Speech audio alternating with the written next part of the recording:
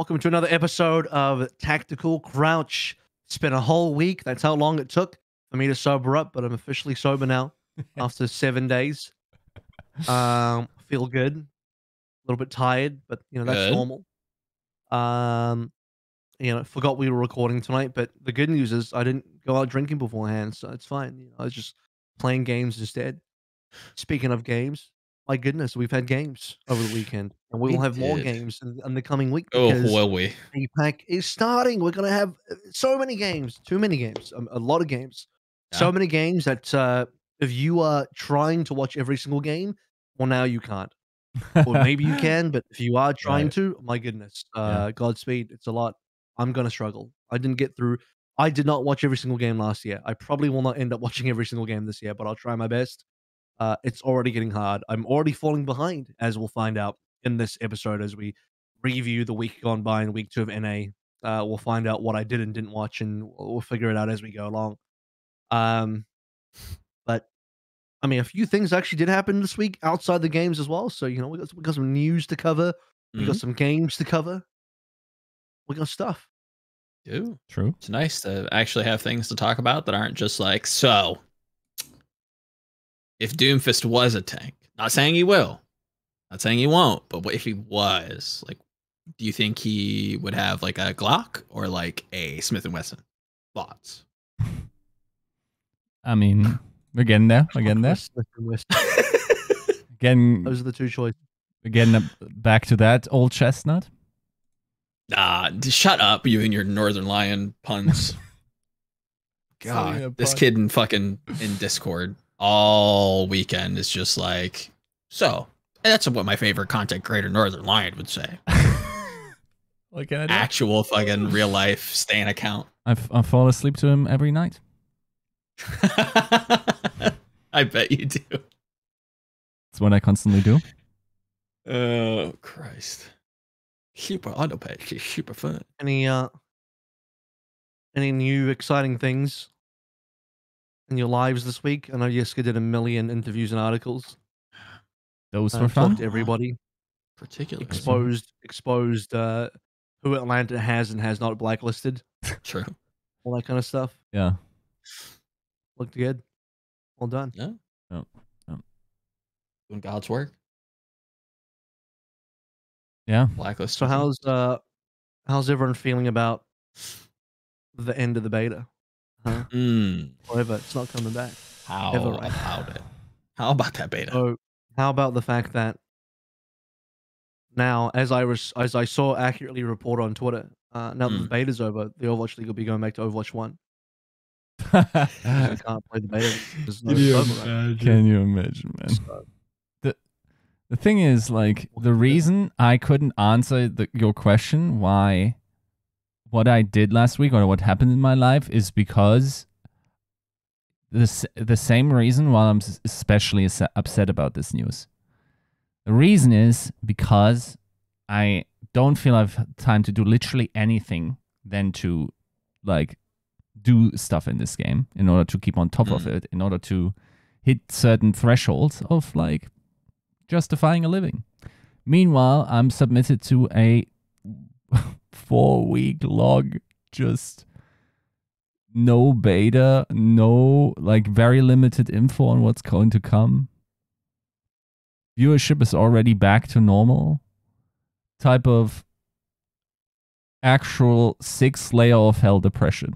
Like, I'm not sure if I'm capable of speaking about this objectively because I'm so entwined with the destiny of this game.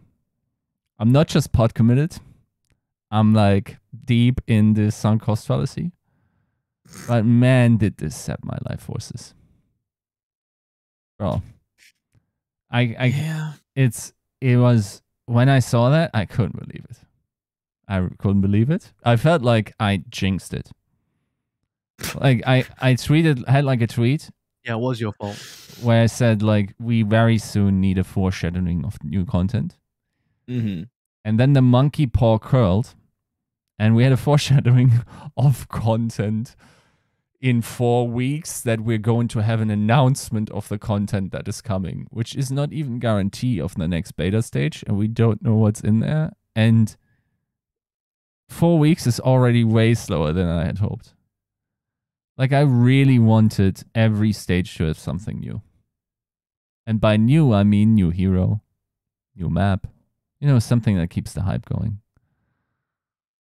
Okay, devil's advocate for a second, for a moment, because I agree with a lot of what you're saying, right? Like, it's sad. Quick, yes, go ahead. Really quick. Shh, just a second. Episode 233 brought to you by Traveler Vista Bebe, Battle Crab, Refine Bean, Bronzebot Buhau, Chare, Commissioner Picasso, Chris R34444, Casher67, Lol Shin, Porkchop Sammy, Rex Zane, Volamel Smooth Nuts in Your Misery. All right, so let's get into the episode proper now, 233. First up is going to be kind of closing thoughts on the first beta phase. What's going on here? Like, where are we at? This is probably not going to be. I mean, I think there's some positive takeaways, but there's a bit of weirdness surrounding what the hell's going on with the humongous break between this and now. Whenever the next beta phase is, which we don't know when that's going to be just yet, but we do know we're going to get some sort of announcement in about a month's time where they'll be telling us about the next beta phase. I mean, which means we probably won't get the next beta phase in 1 month. It means that they'll tell us about it, and then they'll announce the actual date. We'll get it when we get there. So it's an announcement of an announcement, which is sadly very common space in the industry. Yeah. Well, just in the industry. It's actually got nothing to do with esports, to be fair with you. It's just the game. And Yiska is very sad, boys, right now because beta being down for this long is not ideal. Although I don't know. I'm trying to figure it out as well. Like, what is it? What do they need? What do they need the time to do? I mean, the obvious answer is they need the time to do more development, maybe for the next beta. But I don't know. Like, why not leave it up? I don't even know what the expectation is for the next beta. Yeah, why not leave it up? I mean, maybe there's a technical reason behind that. They're leaving up the beta for pro players, right? Huh? They're leaving up the service for pro players, right? Maybe it's a scale issue, but well, they're leaving up a tournament realm for the pro players. Yeah. Oh, so what's happening is the pro players are going to be competing in Overwatch 1. Hang on, this is going somewhere. I'm not just rehashing the same joke. They're going to be competing on Overwatch 1 to then re-qualify into the Overwatch League on Overwatch 2. I feel like they should have the contenders experience, yeah. I joke about that, but at the same time, like, you know, the whole... I'm not trying to go off topic about the open div thing. I actually know why they have to do that. It's actually logistically very difficult to I mean, you can't do open div on Overwatch 2 unless it's an open beta. Anyway, not to sidetrack too hard on that. I joke about it, but I joke about the people joking about it, which doesn't make any sense, which makes it sound like I agree with the people joking about it. But in a really backwards way, I joke about it to show that I don't agree with them, but then I look like I do, so it doesn't make any sense. How many layers of irony are you in, Avril? I don't know, too many. I mean, so many layers of irony that the irony is lost on everyone, and sometimes even on myself. And I've lost the cause. I've not stayed the course, and I've lost the entire objective of the irony in the first place, which means I've just failed. So speaking of failure, what's going on with this whole beta? I don't even know what to call it. Just this one big gap. Joe, you've had some time to kind of stew now, where I didn't let you speak earlier. And now you've forgotten what you're going to talk about. No, I do remember, weirdly enough. Oh, good. My devil's advocacy comes in the form of added time to hopefully polish whatever beautiful new toy Papa Blizzard Activision, whatever they're called these days, is giving to us. And B, is there like any is there a competitive hardcore mindset that I can appeal to, in the sense of not introducing a new hero every stage and saying, isn't that better for the overall strength of the competition to not effectively have like more positive hero pools. The melee player is locked on. He's streaming in front of 5 viewers. You get what I'm saying though, right? Like in a way it is kind of like a nice blessing to just like have a meta bubble for a little bit and then pop it for something new, right? How long though? Like one stage is usually the length for a meta bubble.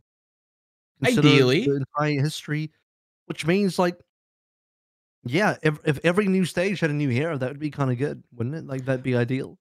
I would think so as well in the grand scheme of things, but I could also see like from a player's perspective, if these are like very pushed a la like Sojourn prior to her being nerfed, like maybe it could get a little frustrating having to like jump into these new heroes immediately. Like if we don't have somebody to play the new tank, then we just suck. Or if we have nobody to play the new support and we just have, we're just bad at it, then we just suck. And it's just like, I could understand where that could be frustrating to, try to deal with.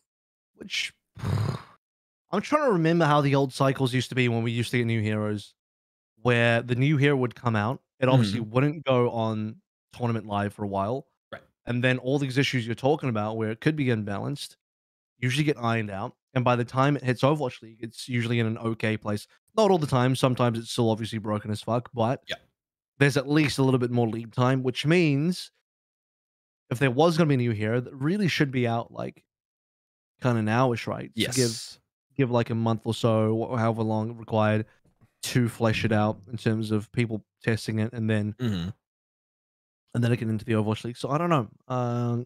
Yeah, we're at best getting one in the mid-season, right? We have the break there. Yeah. It sort of works out that way, but I think that's the minimum. They got to do a new hero at some point. They have to.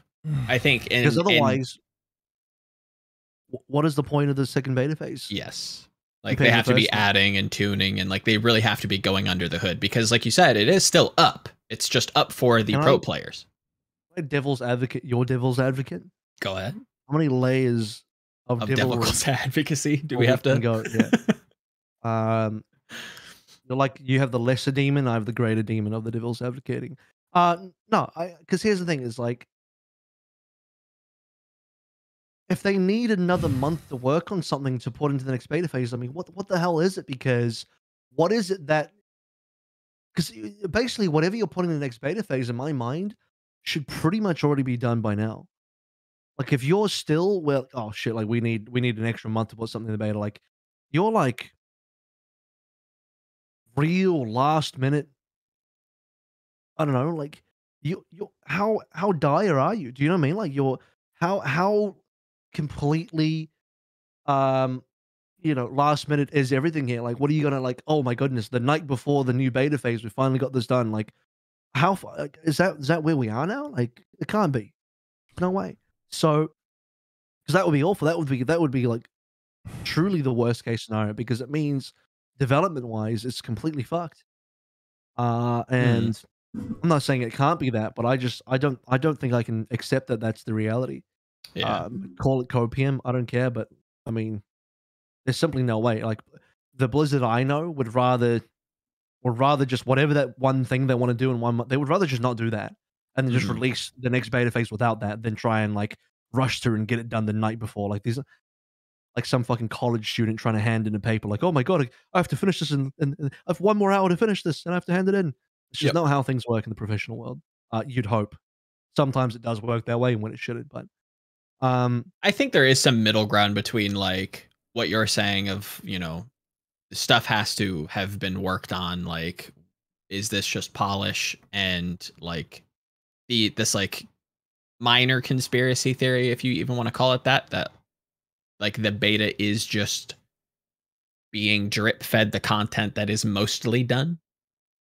If that makes sense. Like, I think there is this prevailing thought, and maybe I'm wrong in this. I'm still uncertain, or haven't heard enough of this to like have a pretty strong feeling that there is a lot that is done, but not enough that they're willing to show. So they're slow rolling it in a way. I can tell you what I think it could be, and this is me like, I don't know. I'll throw your theory a little bone here. If there is one thing that is a little bit last minute that they're like, oh shit, maybe we should put this in, and they're like, maybe they do need a month to figure that out, Mm-hmm. and it will be worth the wait, would be to put competitive or ranked in beta. True.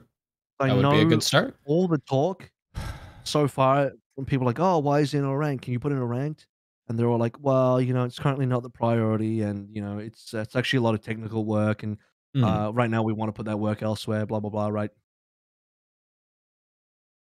The real, and this is the hopium angle, the real hardcore hopium angle Mm-hmm. is that they've done a 180 on that, and they want to use an extra month to try and put in a ranked because they realize that maybe they Hopefully. should put it. I don't know. Hopefully. And they do need to delay the next phase to get that out. Like that would make sense, but you know what? It makes too much sense. It makes so much sense that I don't want to believe it. I can't. I just refuse to believe it because it makes Sure. way Yeah. too much sense. A month, bro. This is a Fortnite Tuesday to launch a new game mode. It's just Yeah, but Bro, Fortnite has it's- an army of developers. Fortnite has Epic have a small country working for them. thing is like Does feel like it. from what I understand, like the workflow that they have is very hard to change. It's not like up to the this. Keep in mind, this could be completely wrong, and maybe they have switched it. And let's talk about hypothetical scenarios that don't involve a Blizzard, just to give you an idea of what people in our Discord have been discussing. Is in software development, there's stuff like organizational stuff like Scrum, where you have like dedicated, educated Scrum masters that are like structuring tasks and keep everything like in line in order to meet very strict product delivery lines that, for instance, a company like Epic uses.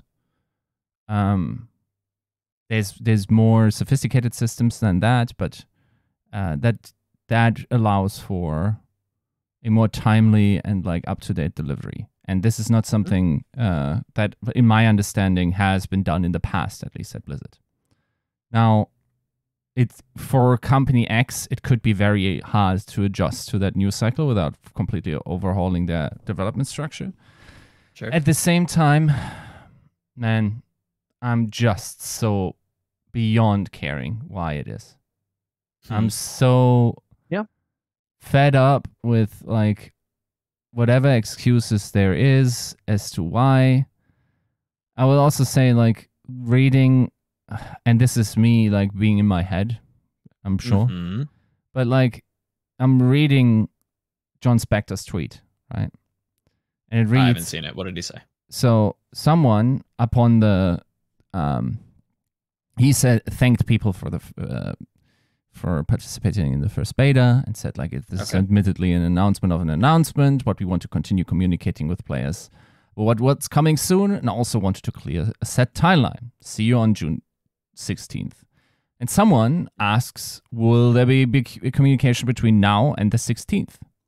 And then John Spector says yes, but the June 16th event is where we'll have more significant Overwatch 2 news to cover. Do you see the keyword in this sentence? Significant? Yes. Does that not make your stomach churn, bro? Significant is fuck all. Yes. I think if we're to be, charitable to what he could mean, right? Like, let's not necessarily get our hopes up, but if that's when they're able to, or if that's when the deadline has passed internally so that they can talk about this, maybe there's an essence of tangibility there where it's like, we can't really talk about what we want to in these like little news updates. We can highlight some stuff. We can talk about some stats from the beta. We can, maybe give you a very, very loose, vague, pipe dream idea of what's going on internally and like tiny little roadmap tidbits. But until June 16th, that's when we can actually talk about where we're going next, what actually is going on, what we're adding or changing. Right? It is more significant, but I think that is more tangible than significance. Just doesn't sound to something that we will eventually think of as significant.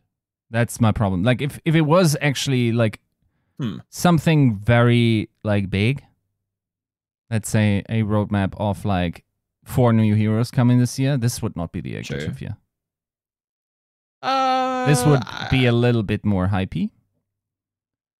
I feel like we're already once again in the mode where we're trying to squeeze the most out of the little things we have already, and it shouldn't be this way, man. I mean, I don't think anybody would disagree that it shouldn't be this way. I think maybe the view of the language here is, and I mean this in no way to reduce how you feel, but like this could be a little bit of a biased view. I think most people view the word significant as like, oh, what could he mean? I think it excites people, if anything. And maybe that should be tamed, but yeah, I'd be interested to see how like the general populace views that word. It's just like, it's impossible to think we're not negative right now. Net negative in my mind. So for every 1.5 million concurrent live viewers, and yes, that's a wider population than just 1.5 million people. Of course, that's probably like 3, maybe 4. There's 4.3 million people that saw the donkey video, and like 2 million people that at least thought he had a salient point. Right? That's the emotional landscape of people that consume content created around this this game, right? Sure. Like, how much longer do we need to get out of the trenches, man? I think if there is a takeaway from any of the first initial beta is that there are some glaring flaws in the overarching strategy that Blizzard has employed, and hopefully that gets remedied in terms of like messaging, optics, what this is, what it is not, and even then, yes, before anybody jumps in, like you cannot convince everybody that this isn't the full release of the game. I'm fully aware, but I think you haven't convinced me, bro. Sure. You haven't convinced me this isn't just like... Okay, let's be fair. 3 times the regular content update that other live service games deliver. Sure. I think that like there is going to be like some... There's no way that you know, Activision Blizzard is going to be able to keep up with like the likes of, you know, Riot and maybe Epic if they're still doing what I think they're doing with like Fortnite, which they very well could be. I just think that's developing almost a like ingrained in their culture. metaverse approach on the side. And bro. if we want to get them up to speed, it's going to take a lot of time. I think this is just ingrained into their culture at this point, that everything is super slow and it takes forever and it goes through all of these checks and it has to be polished. It's also worse. It's also worse. It's not. Sure. We can't justify the quality anymore. We can't. I agree. I don't think you're gonna like you're speaking to the choir here. It's just spinning it different ways. I don't know. Like, I agree. Like, shit's not good right now, and it's not looking like it's trending up. But there are some intrinsic things, like the move to 5v5, which we are going to lose some people, but I think it is more healthier for the game. Sure. There are. This is a better base game than I think Overwatch 1. And I think now that we are refining that base and putting our finishing touches on it, we can start to build up. And I think that's where a lot of the positivity is coming from, or a lot of the positivity is set to come from. Once we get that first Hero Edition, I think your feelings on this game, not do a 180, but I think you're much more bullish on it. But I still think... I got the answer. Go ahead. I have the solution. Here's what Blizzard need to do. The beta doesn't come back. What they do is they're in the trenches and they're just gonna, you know, work on the game, and then it'll come out when it comes out. And then 2 weeks before the game comes out, they say, "Oh, we're doing beta again, guys." It's actually just the full game. And this time Donkey has got nothing to say about it. There you go. He can shut the fuck up. Check. And then the game comes out. I don't know, like. And then you woke up. About it, the more I'm like, huh? And then you woke up. Then what? And desperately tried to fall asleep again. Yeah. I mean, I just self-induce a coma, and I just like set an alarm for about a year. I'm like, if I self-induce a coma for a year, by this time next year, I should have Overwatch 2. And everyone will be like, "Oh my god, he's still alive! He's alive! He didn't die." Life support, bitches. Anyway, That's what dying games are on. Life support. No, we're not. But that's not us though, because we actually have a new game coming out. I don't think we're that. So it's just there's like no right answer. You know, we're back to the whole discussion of, well, you know what, Blizzard are backs against the wall, lose scenario where truth is the game should have already been out. You know, and because it's not, it's heavily delayed. They can't put any development resources into Overwatch 1 because they're working on Overwatch 2 because it's already delayed as it is. And they can only do so much in terms of pushing out content and polish. And the pace they're doing it is obviously not fast enough, but it's just the reality of the situation that they are in. And obviously, you know, if we had a small sovereign nation like Epic Games do, I'm sure we could have pushed out the game by now. But we just don't. So it is what it is. So optically it looks awful. Because I don't know.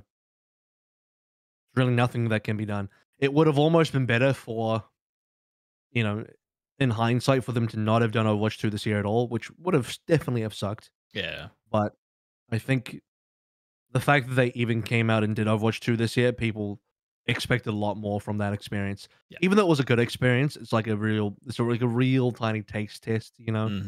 But it's just not enough yet. And I don't know. They're struggling to. I see Yiska's argument as like, oh, but you know, they could have just kept the beta up. But at the same time, I think even doing something like that just exposes more of how little there is in the beta. Because would you have really wanted to continue playing quick play for another 2 months? I don't know how many people would do. Some people probably would, but more and more people just wouldn't. It's almost like the optics is better if you take it offline, right? Maybe create a bit of forced scarcity. Agreed. Yes, 100% there. Like and then you don't allow people just to get bored on quick play. So I true. Get it. I think that's another one of those, like, I don't even know if it's a lose-lose, but like you're kind of damned if you do, because it's like if you take it offline, I think there is like, I think Reinforce tweeted something similar to this, and I could be wrong, so apologies if this is not you. Somebody tweeted like something to the degree of, oh, it looks like I have to go back and play like, or I really enjoyed playing Overwatch 2's tank, like I'm gonna queue that a lot, and now I have to go back and play Overwatch 1, like that kind of sucks, and like I wish I could just play Overwatch 2. Like I get that feeling, and I definitely understand like the angle of like forced scarcity, and like, you know, a little bit of absence makes, you know, people more fond of it. Like, agreed there, 100%. But it's just the alternative. It just isn't as good. I don't know. I think people are starting to like open their eyes to that. Like, 5v5 is good, and people like it. I would love to see the data on this. I think there's a lot of whiplash out there as well in terms of, I think if you're a developer on Blizzard, you must be getting mad whiplash right now, because one side is telling you like, oh, this is boring. We need ranked because quick play sucks. I mean, who can just play this over and over? It's boring. On the other hand, people forget that, like, I don't know. I'm just gonna make up a number here, straight up I'm just gonna fabricate a number. 99.99999% of Overwatch players only play quick play. Completely fabricated numbers. Sources, I made it up. But it's high. Whatever the real number is, it's like the vast majority of Overwatch players probably are only quick play players. So on one hand, people are complaining that there's no ranked, but on the other hand, aren't most of your players quick play players anyway who don't give a fuck? So what do you do? Like, who would? It's almost like you obviously will want to make a ranked because people do want to play ranked. But if you make a ranked for Overwatch 2 beta, you're really only making ranked for what is, statistically speaking, probably a small percentage of people, right? Yeah. A lot of people don't necessarily enjoy ranked, but at least it gives you something to do. And I think that would be another angle that hopefully this month gives, is like some sense of progress. I think that goes a long way in terms of replayability, right? I'm not saying they shouldn't do ranked. That's not what I'm saying at all. Oh, no. I know that. I'm just saying, like, it must be like this crazy. Do you know, like, what the data shows that nobody plays ranked, and then we have these incredibly vocal people that are screaming for ranked. Like, what do you do? What is the meme of that guy sweating and he's got this hand on his head and there's 2 red buttons? You know, Yep. And Blizzard is forever. They're forever looking at those two buttons like cater to competitive players, cater to casual players, and they what do I do? What do I do? And the worst part about it, and this is the true curse of working on Overwatch, is that no matter what you do, the one side will always think the other side is being favored. Yes. Because if you ask the competitive audience, they'll always say, "Oh, the casual players, they're Blizzard give them everything. They don't pay any attention to us. We never get anything." You ask the casual players, they say, "Oh, the competitive Overwatch League gets everything. Oh, the Blizzard do all these things with the competitive players. They don't care about us at all." Both sides think that they're the ones getting shafted at the same time. So I don't know. I think that goes across the board for everything. I think every game, any kind of competitive scene has it's not. I don't think CS:GO has that issue. I don't think Valorant has that issue. I don't really think that League of Legends even really has that issue. Not from what I've seen. And I actually regularly do play League of Legends personally as well. I don't know about Fortnite, but I don't know. Like, I don't think Apex has that issue. No. Yeah. I don't know. Interesting one. I'm sitting here. I know why. Real quickly. I know why Overwatch has this issue because we're like the Stardew Valley of competitive games. Because like we should be a competitive game. Some people play our game literally like it's Stardew Valley. Like they think it's yeah. People both look at and also play and also experience our game in a way that is like I'm playing The Sims 4. Which is like, I mean, fuck it, fine, but those same people are also then like super vocal, like, no, yes, the game should be The Sims 4. Why are you trying to make it competitive? Whereas there's like no that person I straight up don't believe exists in Counter-Strike or Valorant or even League of Legends, or Apex or even fucking Fortnite. I agree with the first two. The other two, I'm a little less. Somehow not only does that person exist in Overwatch, but there's fucking just it's like that actually feels like most of the player base. Yeah, I don't know. In some ways, yeah. Feel sorry for the devs. Yeah, I feel like that's.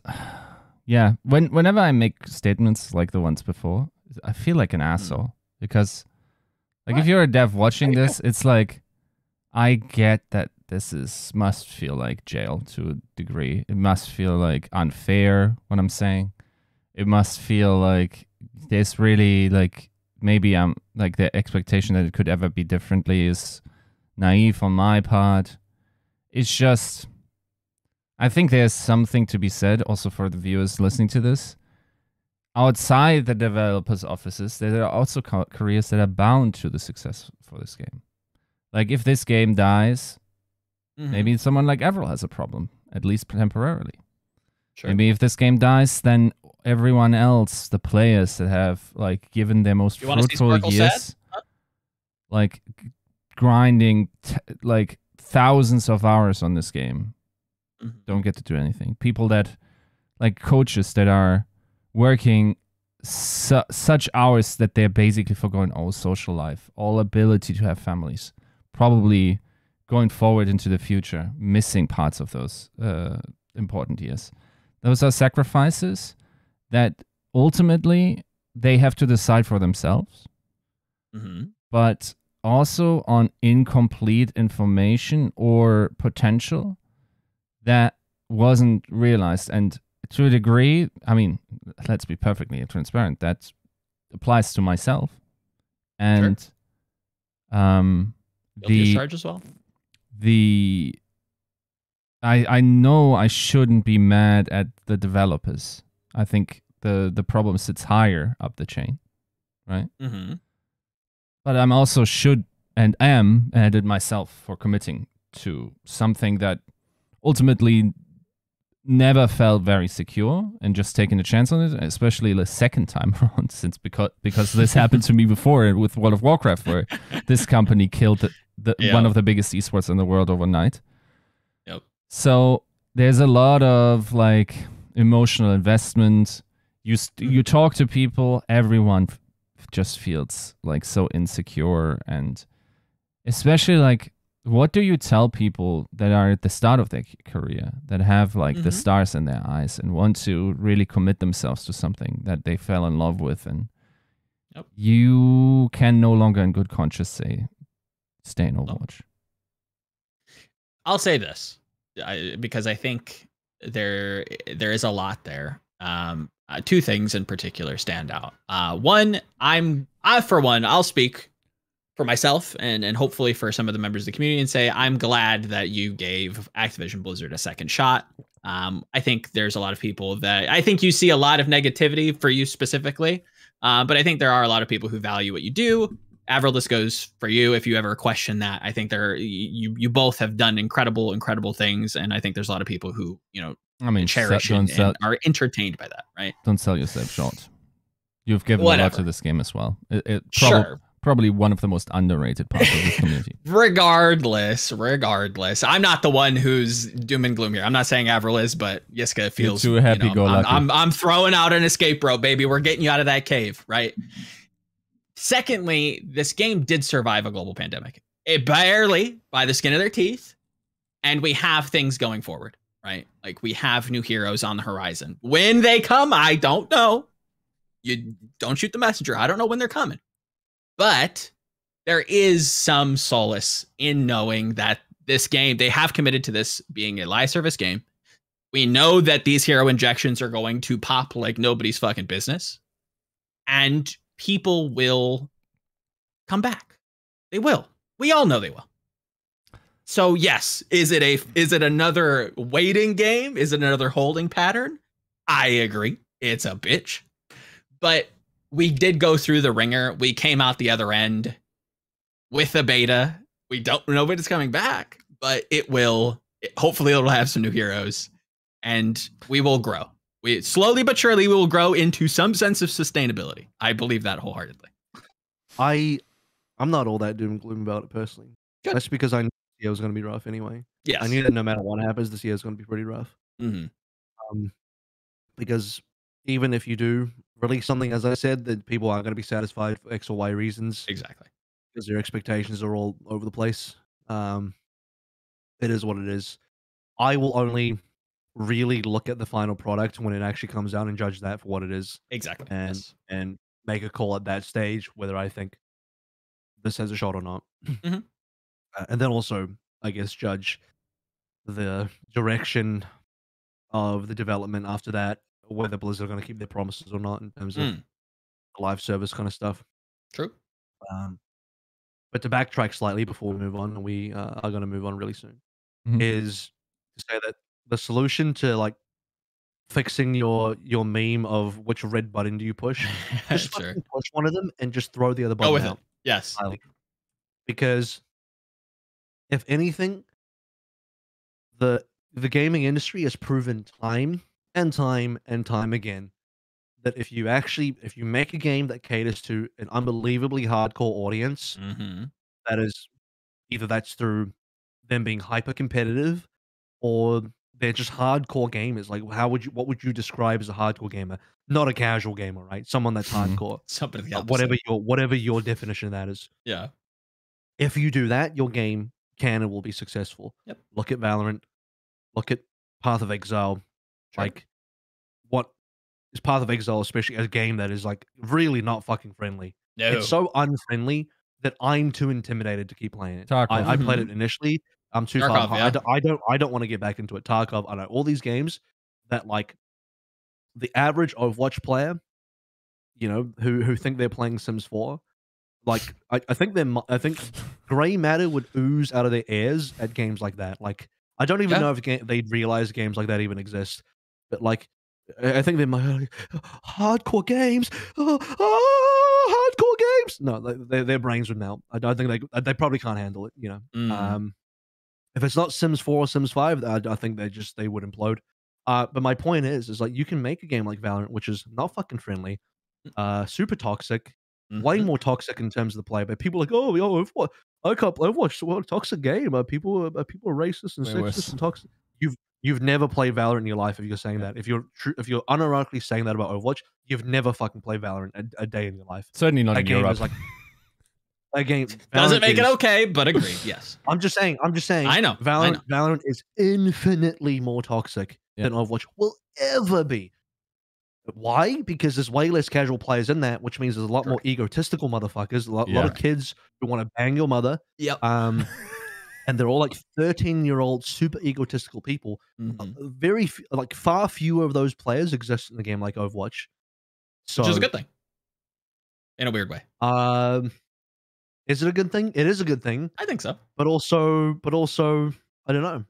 In some ways, it's less good. It's a good thing and it's a good thing and a bad thing. That doesn't make a lot of sense. It sounds like I'm supporting toxicity, which I'm not. You're not. But what I am supporting is the fact that, I don't know, if you're a 13-year-old egotistical motherfucker, you're probably a hardcore gamer.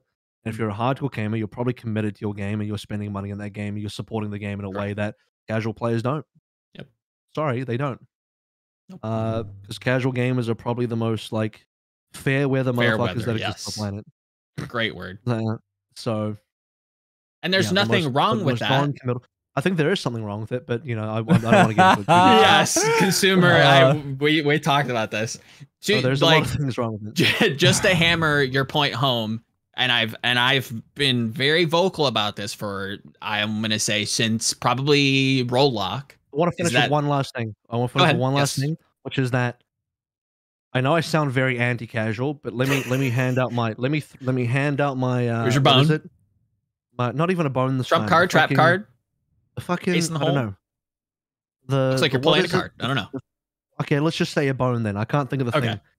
You know, my leaf, not the leaf, the branch. I'll give you my olive branch. Olive branch. There you go. It's my olive branch for the casual, because I like to. I'm going to debate myself here. I have to take the other side as well to see if the argument holds water. And the other side is, well, what if Blizzard just presses the casual button and ditches the competitive button?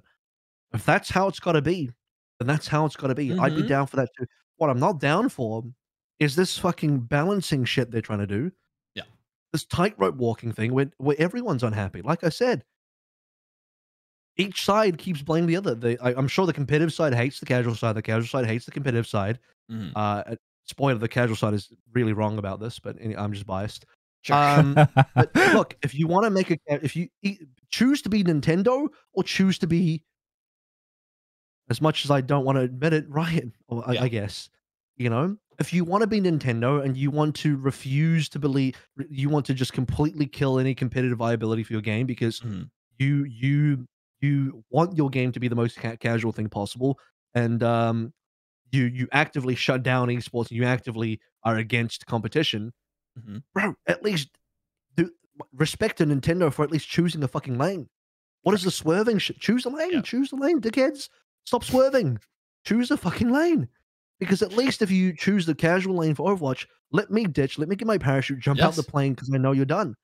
You know, you're at least not fucking baiting me anymore. I don't like being baited. You know, I don't have to be here, but I feel like I'm being baited at times. This is such a 2010 this conversation, by the way. 2009. Just choose to be Sims 4, and so I can get the fuck out of here. But at least you're admitting what you are. Yes, you Overwatch since 2017, 2018. I can't remember exactly when, you know, Rollock specifically came out, or maybe even just Hero Limit. It has lacked a sense of vision for the longest time, and we've seen that time and time again with just core fundamental changes to the game, whether it be 5v5 or this or that or roll lock. Like, it constantly happens. You need a like foundation of the game to build on top of instead of changing out parts of that foundation, right? You look at a game like League of Legends, you have one map that you play on. You have a very clear idea of how the game is going to be played. Does that, you do pieces in that change? 100%. I think that's fair, and I think people are attracted to that. What they aren't attracted to is like what AVRL's kind of talking about, is the sense of being baited, where like you don't know if this is a MOBA with PvP FPS elements or it is more of an FPS. Nobody's certain on what this game is supposed to be, and I'm still unclear if Blizzard knows. So hopefully that gets fixed. On the other point, ideally, I think in the perfect world is that the PvE element that comes at the release of this game, the game being Overwatch 2, has a solution to the button pressing, you know, conundrum, where both buttons can be pressed at the same time and both communities can be remotely. It's trying to have your cake and eat it too. That's what that is. Maybe I'm naive in that sense, and maybe, you know, the other community, the other half of the community won't be as enticed by it. Ideally, they will, hopefully, but we'll see. I don't know. We fucked our timely budget. Stuff. We fucked it very much. Because if you decided, look, this is going to be an esport, then your game gets to have an identity, and you can do that, and it'll be hardcore and toxic enough that we'll get that audience, and there's enough of a toxic, hardcore dickhead audience that you can be like Valorant is today, where their entire game in esports succeeds on being a toxic dickhead audience. But there's so many other dickheads that they dominate Twitch and they dominate, everything. So clearly it works. Clearly it fucking works. So just pick a lane. Anyway, have some vision.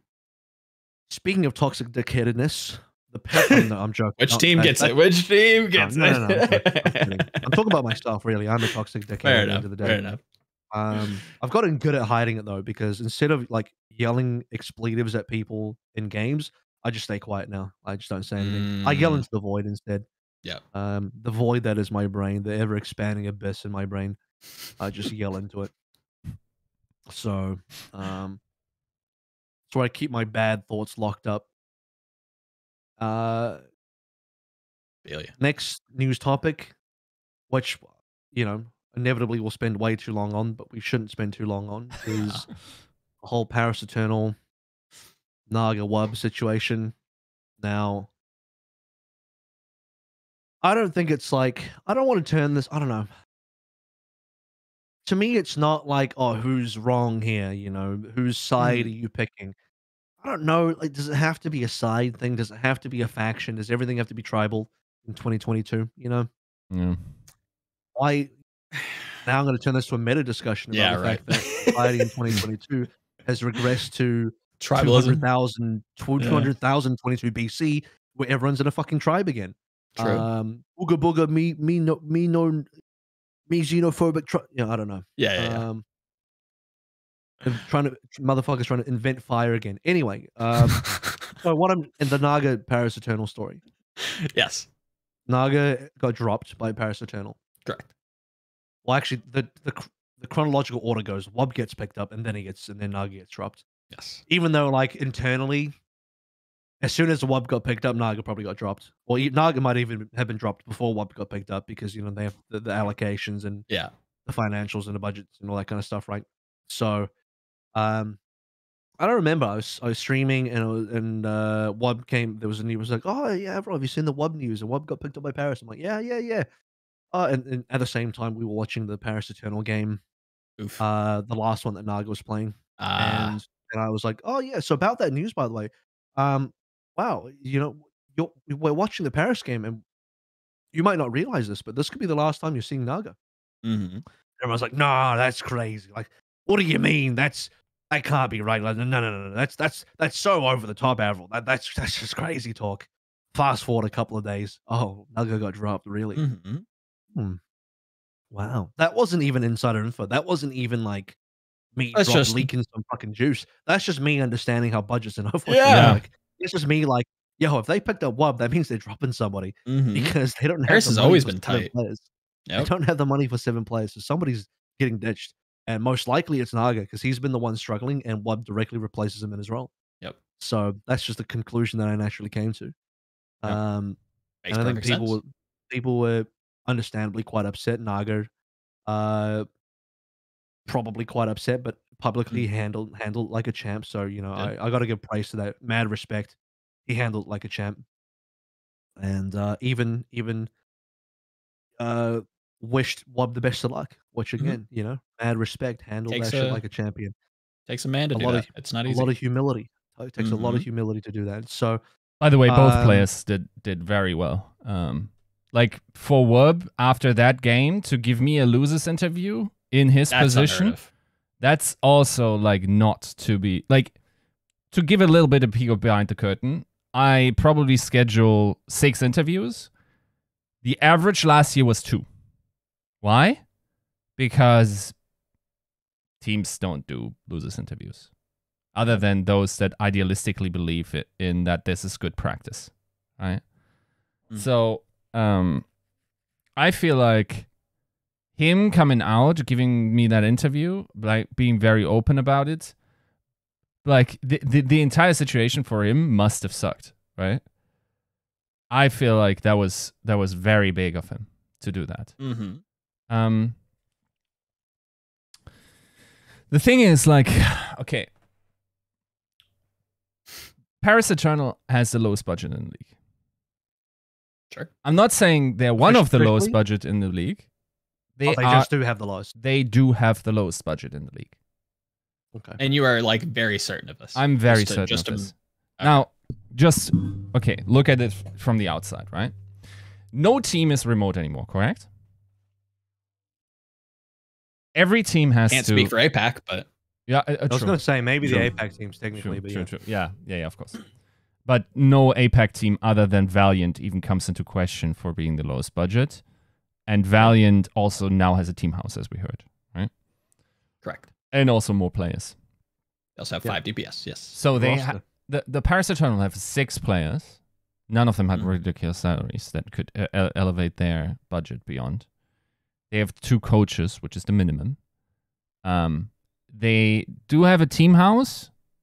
Actually had to chop a head coach for that in order to, like, the budget must have increased from last year.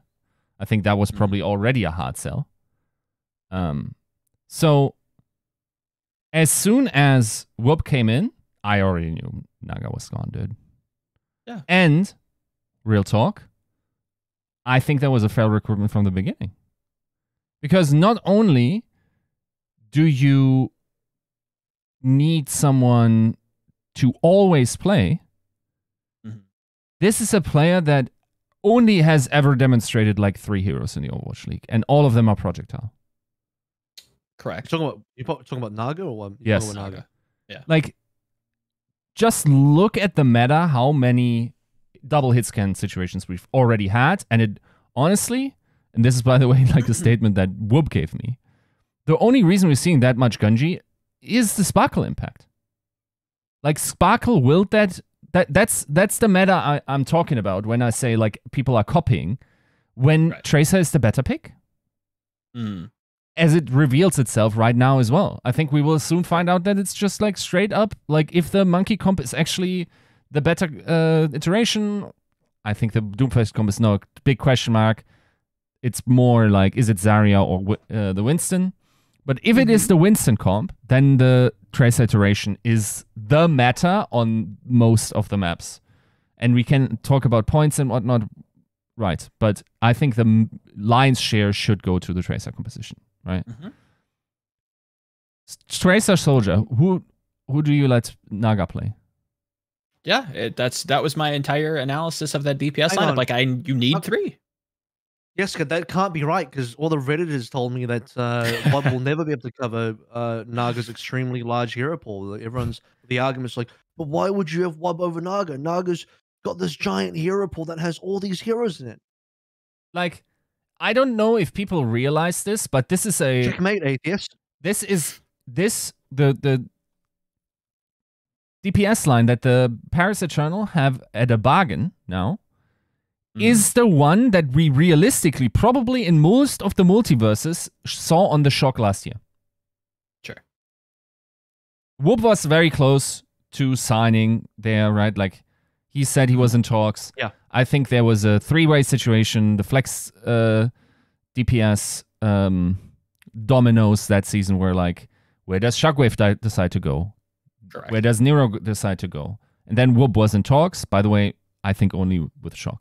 That doesn't mean last year he was not like better than some other Flex DPS that it could have been in the Overwatch League. It's just like he seemed committed to that opportunity, and others actually probably did underrate him to a degree, or assumed because like Shock is courting, like you don't have a chance, right? You go to the Shock if the Shock calls. You go to Krusty, right? So that made it a situation. And by the way, I will say this is my opinion, because I've definitely heard people tell me that they don't think as highly of Whoop, and that is just like a pad project situation like Tayo was. That can fail. Fair enough. If that's your opinion, I respect it. I think he's more talented than Tayo was, but whatever. So this is like, yes, sloppy seconds of shock. But that's still pretty good, dude. Mm-hmm. Right? Like, I think he performed very well for his first game for the fact that he has had the least access to Overwatch out of all the players. I don't hate this signing at all. And I understand that you're like cluster mad at Avala for different reasons, but this is a budget thing. Yes. First and foremost, right? This is if you have to be mad, you have to be mad at the organization. But can you really be mad at the organization given the current outlook? So once again, we're back to square one, where I'm sitting here like sagging and creating new emotes with my face. Sure. Yes. Like if you want to be mad at anybody, yes, you have to be mad at the organization, the pocketbook. And to your point, like, yeah, like with current projections, like it's tough to warrant spending a lot of money here.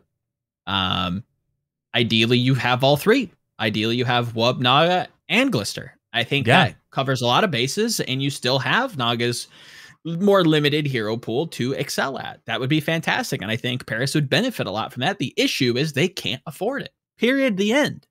Yes, are you going to see, and I think Plat Chat, I think we've also said this, I think most pundits have been kind of warning about the 30-day, I correct me if I'm using the wrong terminology, but not for cause.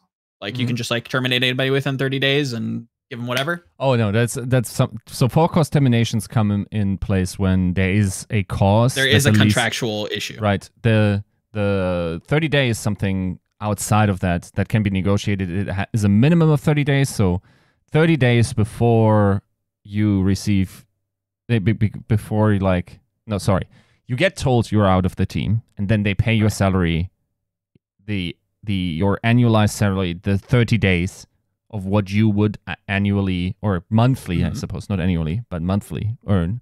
They pay that out, and then they're done with you, right? Okay. And some players have negotiated that to longer terms.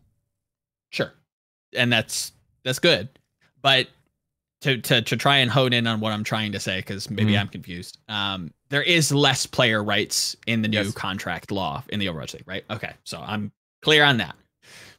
The removal or the lessening of the player rights means that this is going to happen more consistently. Yes. I'm sure it's not the last case for it to happen, right? Yeah. Plat Chat said it. I think you've been early to that. Yeah. I think we've said it on this podcast.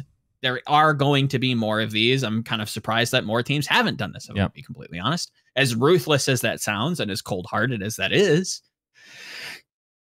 at the end of the day, business is business, right? It sucks. Everybody wants to have their dream. Nobody wants to snuff that out, but as competition goes, if somebody thinks that you're not up to scratch, then with the way that stuff's written right now, they can get rid of you for little to no reason. And that's, you can argue whether or not that's a good thing or not. But it's probably going to happen again. And I think nobody wants it to, but. Have we talked about Mirror and Mayhem yet? No. Okay, well, let me jump in. They're then, getting there, I think. Fellas. Let me jump in then, fellas. Because here's the thing. I don't think it's fair to...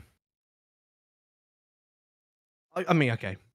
It is fair to direct your anger at the team because maybe you really liked Naga. Maybe you felt like he was a really good player.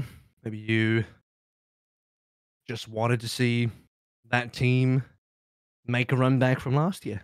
You know, those things are all valid. And you felt like Paris made a super short-sighted decision. I get it. But at the same time, I think what you have to respect is that Paris are making moves that they believe are improvements to the roster and that will give them a better chance of winning. And at the end of the day, I think that's a super admirable thing and correct. Maybe the most valuable thing that an org can be doing, especially one that doesn't really have a budget to work with, especially one that, by all other means, has kind of checked out as an org, not as a team, but as an org. That makes sense. So the team is obviously trying, but the management, the org, you know, the budget isn't there. I kind of just existing. You know, they just exist in the space. There are 20 teams in Overwatch League, and they are one of them. You know, that kind of thing. But Avalo, JMac, and you know the immediate management of the team itself, not the like upper management. Sure. Are obviously still trying to make moves to improve the roster to get results, and I respect the hell out of that because they could easily, you know, this could have easily have been like a Vancouver or Valiant situation last year where I don't know if I could really say they were trying to do that. Like I don't, you know, maybe they were and they just made really fucking bad roster moves, but I don't know. That's last year with with 016 stuff and teams that probably should have been 016 but got given a win somewhere. You know, those teams are way more checked out. Like at least the Paris Eternal are fucking trying. Yep. So I think like some of the anger being directed at Dvala is just, I don't know. It seems unwarranted. And I heard what Yiska was saying before I dipped as well. It was, you know, like if you're like upset about Dvala for other things, then like okay, well, you know, try and I don't know, try and like decouple a little, direct your anger at the court. Yeah, decouple your anger at other things. Like if Avala didn't give a here's the rhythm. If Avala didn't give a shit, if she didn't care about the team, she would have kept pub. Yeah.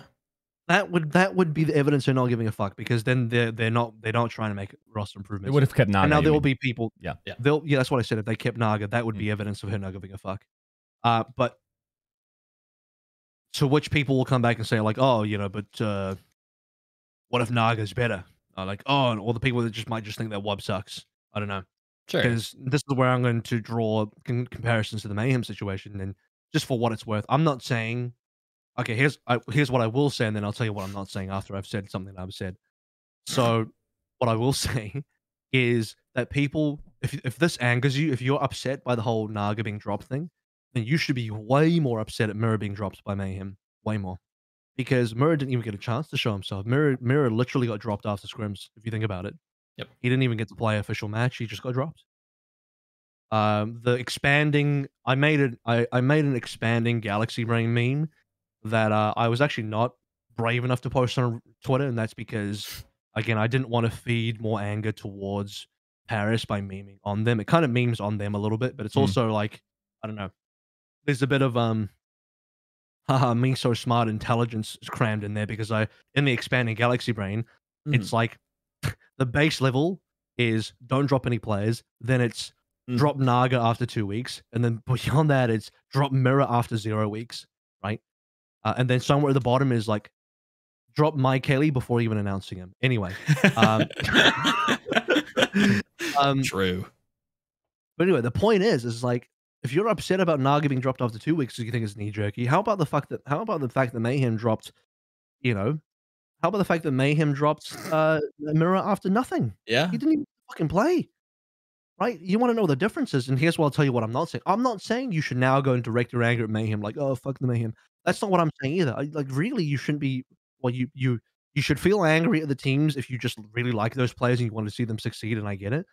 But if you want the teams to have a better team, then you shouldn't be upset at all. Because here's the thing about the difference between the Mayhem and the Paris in terms of what happened is, first of all, there's way more stock for XE than there is for WUB, because WUB's a tier 2 player. He's a rookie. People don't really know who he is. They don't never seen him play, and I guess the regular audience of the Overwatch League forever until the end of time, they've always has been, always will be. Seemingly, they never learn. Is that they heavily underestimate tier 2 players. They all collect, well, not every single person, but enough people that it makes me think they're a collective high mind. They think tier 2 players are shit. Yeah. Because you still had the comments like, yeah, but Proper didn't play against Overwatch League players, so how could he be good? It's like, motherfucker, the top level of Contender's career is better than half the Overwatch League already. So, you know, you can just stop right there. So the point is, people that have seen American Tournament, people that have seen WUB play, that know his capabilities, that know about the whole shock situation, know that WUB is good, right? I've known that WUB is good. I know that his hero pool is actually really good for this current meta as well, because he's got the Tracer Genji, which is super important for this particular meta. And Naga doesn't have that. But we all know that Naga was struggling. We all know that as well. Yeah. but WUB doesn't have the stock that XE does. Also, I don't know that Mirror has the kind of, dare I say, stock or like this level of goodwill that Naga has, because Naga kind of built up some goodwill last year because he made some good plays. He was a good Echo. He was a good Fire player. They were part of that darling Paris Eternal roster that, the little Paris Eternal that could, that little team. And so he had that going for him. Whereas Mirror, Mirror was on the big bad Gladiators roster, Mm-hmm. Oh no, they've had it too good. They're not the underdogs. People love the underdog stories, and I do as well. So Mirror doesn't quite have the same stock as Naga, and WUB doesn't quite have the same stock of XE. And then beyond that, the optics of the Mayhem situation were much better because Albert came out and did his explanation as he usually does. Which, shout out to Albert. I think that's a great thing that he does. And that wasn't really explained by the Mayhem, although there's not really a lot to explain by the Mayhem, because at the end of the day, if someone from the Mayhem, by the Paris Eternal, wasn't explained by the Paris Eternal, because if it was, at the end of the day, Paris would come out and be like, yeah, so we dropped Naga because we wanted WUB, because WUB's a better player. Boom. That's what else do you want to know? Like, that's the fucking reason. I had to explain, like, when I was talking, I can't remember if I was doing this on stream or I was just doing it on my Discord, but it's just like, I mean, people are like, oh, I can't believe they dropped Naga. Why would they drop Naga? I'm like, because they believe WUB is an upgrade. That is legitimately it. Like, what more do you want to know? They're like, oh, AVRL should make a statement. I've just made one for you. I've made the statement that AVRL was just going to make anyway. Like, literally, they believe WUB is a better player. That's it. Yeah. That's as much explanation as not just that you're going to get, but that's all that's required. There's no more further explanation required. It's also, and if you want to know the truth. You want to know the truth about Mayhem as well. They also want XE because he's a better player than Mirror, especially for the role that they're looking for. And Albert's going to come out with his paragraph explaining, like, yeah, we wanted Mirror to maybe be like this, all roles plan. We didn't really want that. But at the end of the day, when you take away all the PR and you boil it down to its base properties, the core fundamental, infinity stones of the universe that was built on, what it comes down to is they want XE because he's an upgrade over Mirror. Paris want WUB because he's an upgrade over Naga. Both teams just wanted to upgrade their rosters. That's fucking it. Yeah. And I will say, I do agree that there's also a large chunk of truth to the argument that Amaz was doing on Fefe's stream, saying that a lack of motivation from a player or a lack of confidence from a player is also a team-related issue. It's in equal shares. It's on the individual to find it in themselves, but it's also in the environment to facilitate those that drive.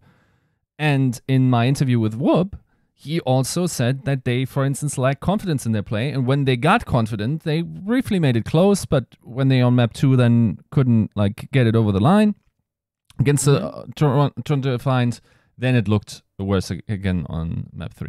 Now, that is also a team-related issue that JMake has also taken responsibility for. I think he also should.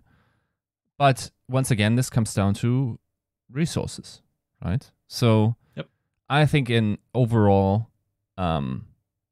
it's a shitty situation. I also can think in ways where, for instance, if Jacob Wolf's report, where he said that Overwatch League franchises are currently not paying their fee. If that's true, maybe there's more of a moral obligation to not have your franchise slots suck, because it also reflects on the league badly. I'm not even going to go into the business aspect of your slot degrading, whatever. But it's like, do you really need to be profitable now? Is that... I mean, some people will listen to this and go, yeah, of course.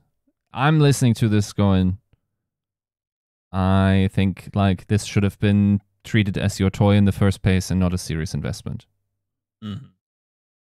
And given that, especially the Paris team is sort of one of the family-owned teams, from the McCord family, this should have been your mom and playground first in the first place, right? You lose some money on it, you have fun with it, you celebrate their victories, You did that in season 3, and it turned out all right? So I don't know, but and this if it is turns also into something good, then great. But if not, this is also my romantic take, my romanticism on 2022. I understand this is not the reality or like the mode that people want to live their life by. I just like feel like as a Paris fan, I'd be very disappointed. It's just weird where they are directing their emotions to, because like I've seen a lot of people blame Avala for saying like, why did you get a Maz out of here, when you are there to allocate resources, and you don't do that at the whim of your own opinions. You ask around people that are impacted by this, right? So to only put that on her is also a weird one, right? Once again, 100%. Like, you just decouple those situations, think through it rationally. Like, if you really think, like, yes, the ultimate decision is on her, so the most responsibility is there. How do people come to conclusions? That's like, and I say this like, maybe I try to get Amaz in contact with teams after that happened to him, and I thought it was unwarranted, and he should have had the head coach position for another year if the resources were there. And once again, I'm just operating on outside information, right? So, or like whatever I can infer from the outside. And I think like Amaz is a really solid guy, and I think he definitely is right that the mental aspect of esports is highly underrated, and that someone like him can definitely turn the tide. You got to find believers in that story, though, dude. Agreed. Then that's the $1 million question: is how you get players to buy in, right? Like, and that's the key. The truth is, you need like all types of coaches on your team to succeed. I think, you need emotional leaders, you need strategic leaders, and you need some babysitters in there too, ideally. Yeah. Oh yeah. Because some kids need some spanking. 100%. We're bringing that back. People say don't hit your kids. I don't know. I'm not convinced. I'm on the fence on that one. One final thing, one minor little joke. I was really trying to find a way to cut in with the decoupling, but I find it very shocking that nobody brought up the most disenfranchised player that was seemingly cut from their team prior to even starting. We talk about Mir, we talk about Naga and Wub. Like, what happened to Kuki, guys? Are we just selling him up river? Like, York, what gives? Homie just shows up on the roster. He's coaching, but no, isn't he still on the roster when you look in the Overwatch League website? I haven't checked recently, but as per week 1, he was. So what happened, guys? Why aren't we mad about Kuki? We want to see the big Sprain Lucio player in the league. Come on now. The whole get amazed. Yeah, you wanted a Lucio play, didn't you? Anyway. Yeah, right. The whole get amazed situation is interesting as well, because he's piping up a little bit. Yeah. And fair enough, he can do that if he wants to. He's justified. But people, the general public's like, oh, I can't believe Avala would drop get amazed, yada yada yada. But the situation is, she had to make a choice between one of them. You can't. Yeah. She couldn't keep both JMac and get amazed. That was the hand she got dealt, and she could only keep one of them. Oh, you got to cut both of them to the salary that what's the assistant coach called? I don't know. And that's also fucked. I'm learning that they have an assistant coach right now. More something with them. A boogie? Am I remembering that right? Yeah. I'll find out for you right now. Yep. It is. Is it? It is Mo Boogie. So anyway, what was I saying? So she had to pick between one of them, and she couldn't keep the other one. So, and I think that's like a lose-lose situation. That's literally like damned if you do, damned if you don't. And this is where like Yiska's message of like, people directing their anger to Vala is kind of like, it doesn't seem right. I feel like she's the messenger being shot right now, which is to say that no matter who she picked, people would find a way to place blame. Yeah. Because sadly, the thing about your win rate and your ability to win games and do well in the Overwatch League comes down to roster quality, and roster quality is heavily correlated with budget. Heavily. The more you spend, the better your roster probably is, right? With maybe some diminishing returns, like at some stage, if you're paying a fuck ton of money for certain people, it might not make sense anymore. But generally speaking, if you're spending more, you can start affording a better players, and better players will be attracted to join the team.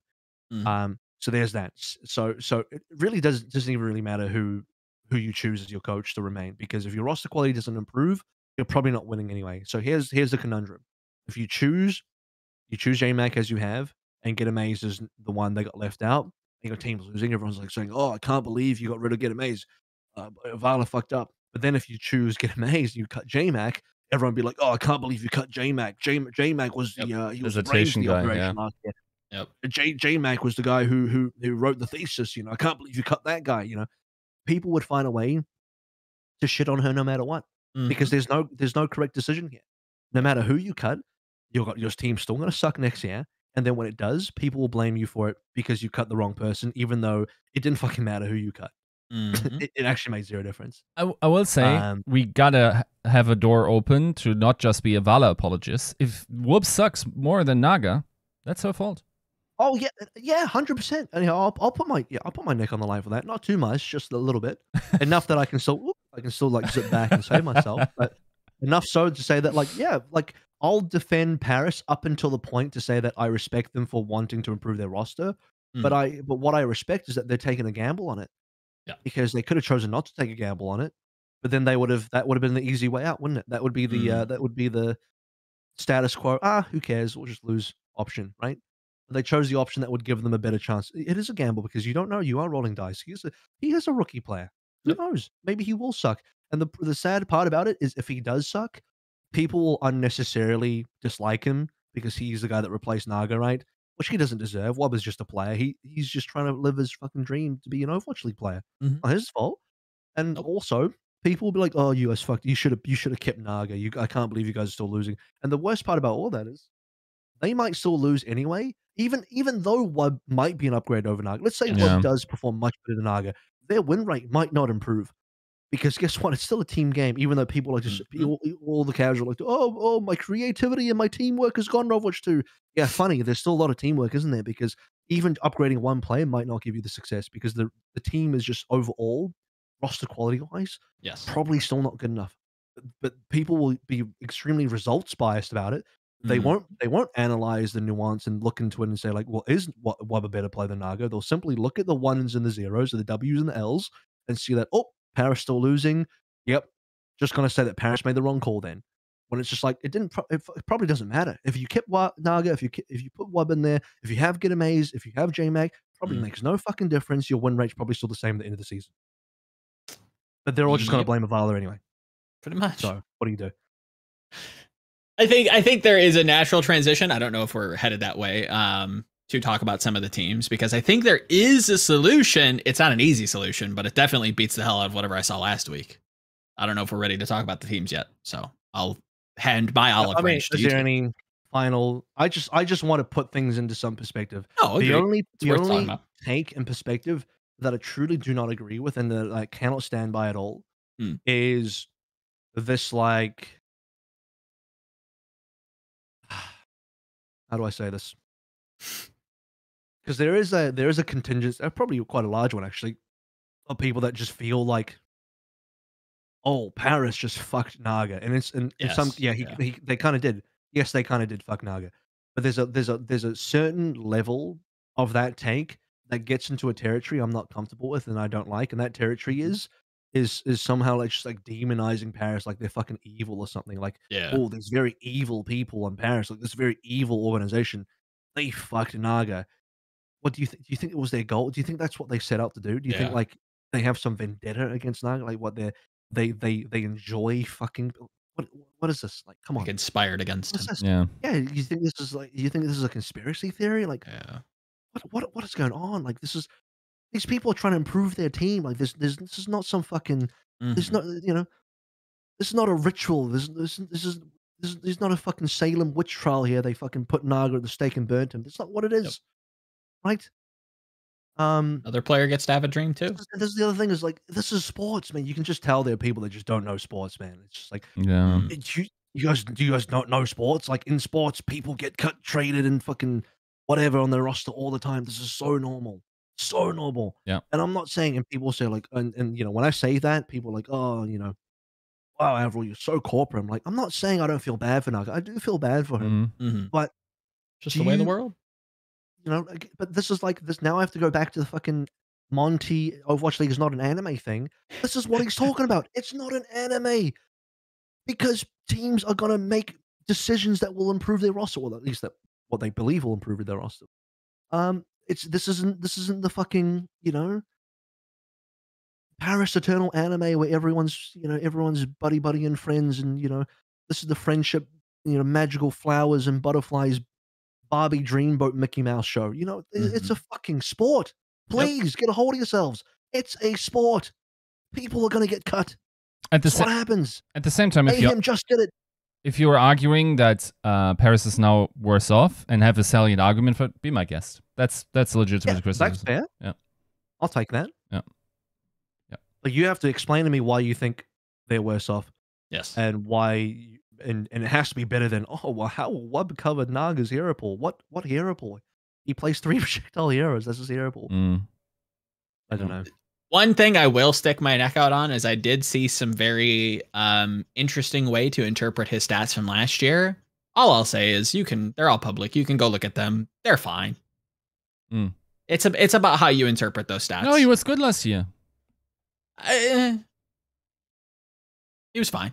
I think he's a fine player. I think they're all fine players, but you know, I'm not the biggest believer in European talent, and I enjoy it when players like Hardy can come out and pound because I'm like, damn, he shows up. Maybe they do have some good talent in Europe still, and I know Kev's good. You don't have to fucking come at me. With they picked the one outlier, like with the bit Kipster. Listen, I know Kev, guys, please. No, my point is like, you know, you have to be realistic with your expectations about this kind of roster, and I don't know. I feel like they just fucked up the optics because it did seem a little out of the nowhere. It's because optically it seems knee jerky, doesn't it? It seems like they lost 2 games after week 1. They lost 2 games. Yes. So logistically, they can't even do that quickly. How long do you think it takes to get a new player like Wub in? Consider that they have to reallocate Naga's budget over. They have to get Wub into a team house. He has to sign the fucking contract. He has to travel there. All the shit has to be, you know, the league has to approve it. Like, this doesn't happen overnight, fellas. Yeah. This doesn't happen in 24 hours, I'll tell you that. It's not like they lose the second game and J-Max in, they're like, well, I guess we can get rid of Naga. Who's available? No, they were looking at Wub for ages. They were looking at the Wub for a reasonable amount of time to get him in at this stage. And it just seems like the timing is obviously bad. Like, so the timing looks like correlation is not causation, guys. Just remember that one. The timing looks like they cut him after 2 weeks because of bad performances. But remember, he's been scrimming with them for 2 months as well. And beyond that, like, who knows when they first got in contact with Wub? Could have been a fair while ago. The thing is, they haven't scrimmed a long time, right? Like, I think 5 days, 6 days. It was the 6th day when we had the interview. That's how long they have been scrimmed. Wub? Yeah. You mean Wub didn't scrim with them long? Yeah. Yeah, I'm saying talks, I'm not sure. The rest of the team has scrimmed during the alpha, which I know because I fucking watched their scrims. Yeah. So what I'm saying is it's not a knee-jerk, oh, Naga played bad after 2 games. It's like, no, there was 2 months of scrimming that you guys forgot about conveniently. Yeah, that's in the alpha. Very true, yeah. Yep. And also, by the way, I'm not trying to redirect blame because I just think people need to reconsider the blame rather than like redirect it. Like, you have to blame somebody because it seems like we exist in a culture in 2022 where, you know, somebody has to get fucking planted on a stake. Somebody has to die on a cross every single day for some reason. You know, someone's head has constantly got a roll for a reason.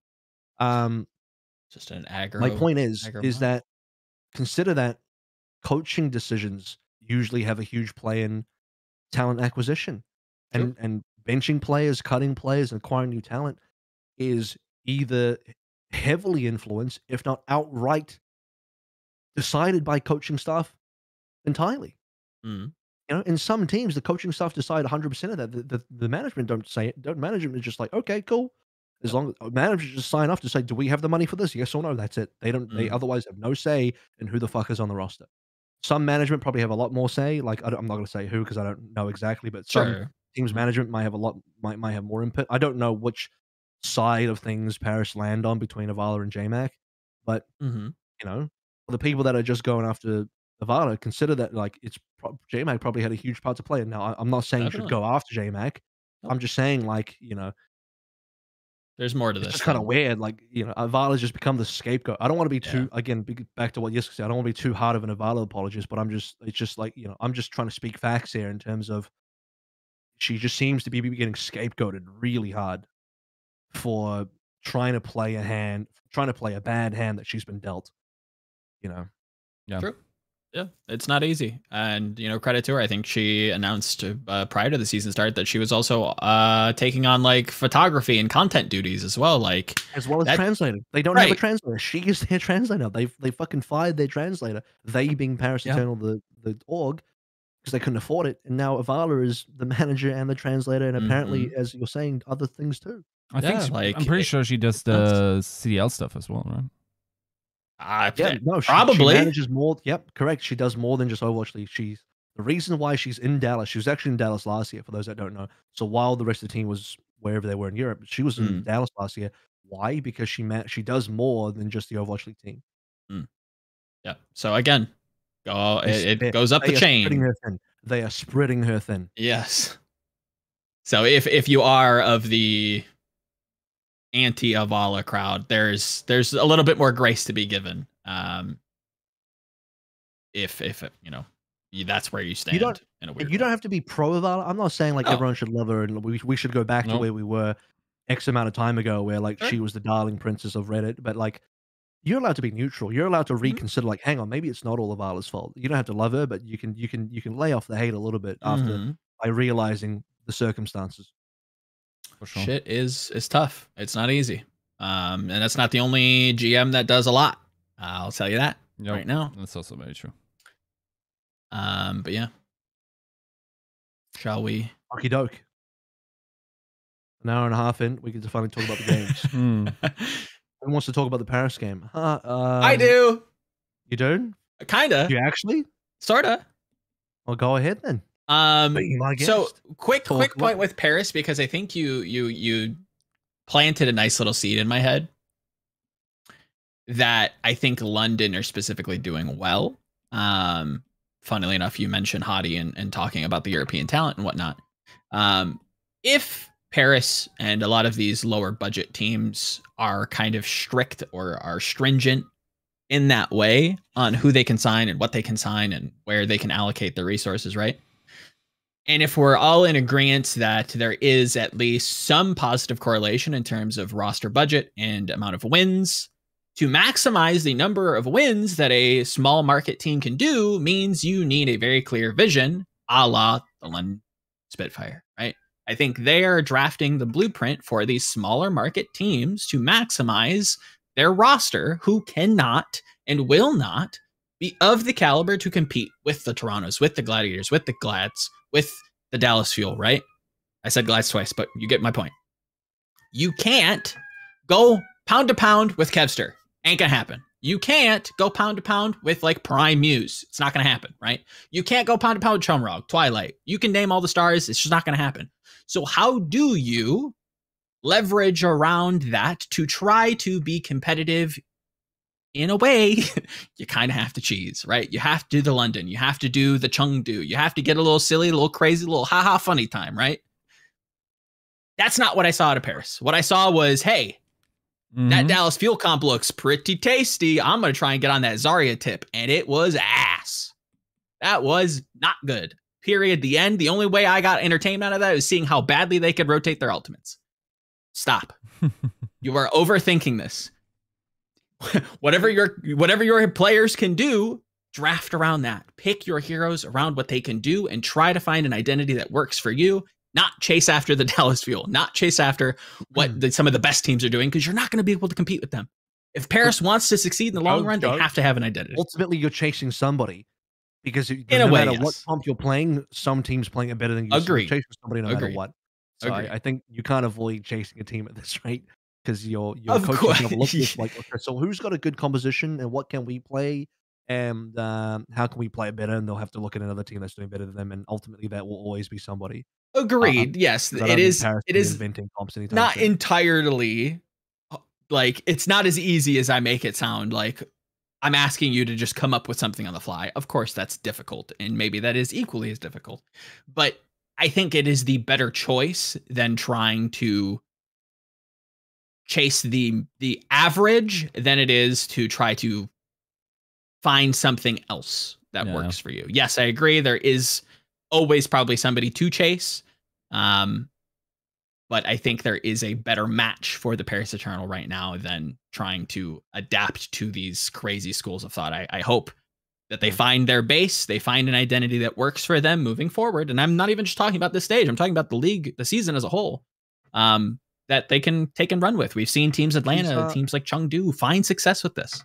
Is this your highlighted game of the week?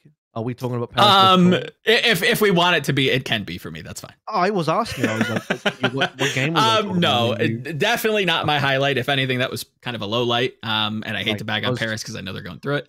All these Toronto points I was going to bring up, but now you know what? The audience is going to be left wanting. All the Toronto fans like, no. They're looking good. I will say, for a team that I really gave a lot of hard time to, I have been pleasantly surprised. The Toronto do not look that bad. If anything, look pretty good. So that bad. They're pounding around. Toronto look great. Yeah, they look good. Winning. Yes, they're doing fantastic. They look good. I'm still slightly uneasy. I need to see them. Like I think by next week, I will have a much more confident take on them. But so far so good. I'm liking what I'm seeing. I definitely have points to bring up about Houston, Florida, but if we want to move to their next, we'll do that. But quickly. Yeah. Was it a police siren or a fire truck? I believe that was a police siren. There is a fire station like around the block. Takes so bad he's getting taken in. Maybe. Could be an illegal federal maneuver, and maybe the feds are going after you. Who knows? But it seems like it has died down now. So I read I was going through a Reddit thread today, not Overwatch related, about crime, and Detroit was mentioned. Hello, yes, here, that's us. Anyway, yeah. Houston, who was again? Houston Mayhem. Go on. Houston Mayhem. It was a crime, I will say. This was a criminal underperformance from Florida Mayhem. I still will beat the drum that they should have won.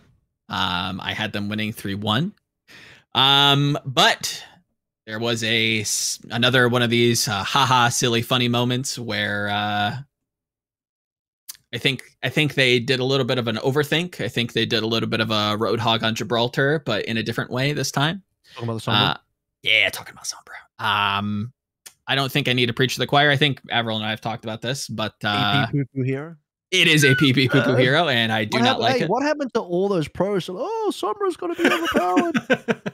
She was barely changed, bro. Did anything get Sombra changed? I don't think so. Not from her rework. Oh, sorry, there was one thing that did change. The EMP was it the EMP damage? Went from 50 to 40, I think, wasn't it? I have no idea. Something went from honestly couldn't care. Oh, no. The opportunist, the passive damage. Not the EMP. So the EMP stayed the same. The mark. Right click, the manual hack, the mark. The hack, it's got a name. It's called hack. Whatever. The hack bonus damage went from 50% to 40%. So they did nerf that. Sick. But I'm going to say right now, even if it was 50%, I don't think she'd still ass. It takes too long to ramp into it. Again, my biggest gripe with this match in particular was you're operating under the assumption that you have one win condition. That one win condition, because I don't see Florida breaking out the Sombra against anybody else, is to hack the Doomfist like it's Overwatch 1, and you have exactly 1 second to blow up the Doomfist and kill him, or now we have worst Tracer on our team, right? I'll tell you what. Oh, God. I'll throw them a bone. I'm a bone thrower today. The bone I'll throw Mayhem is you actually don't hack the Doomfist to kill them. Well, you do, but specifically when you don't just randomly hack the Doomfist. You must hack him during his block. That's when you hack him, because it cancels his block. And if you cancel a Doom's power block, you've ruined his cycling of cooldowns. Agreed. Right? Because the way the Doomfist cycles cooldowns is you might engage with one cooldown, and then if you want to be aggressive, you use the other cooldown to go aggressive again, and then you power block, and then you wait for your first cooldown to come off, and then you exit, right? That's kind of how the cycling goes.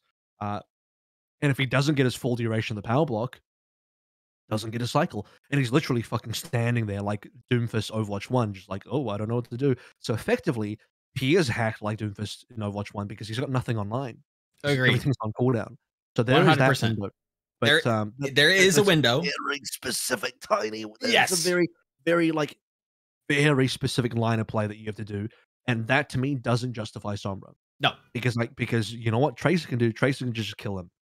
Like why she can also kill the Ana. Why do this weird, like, we're just trying to counterplay through hack.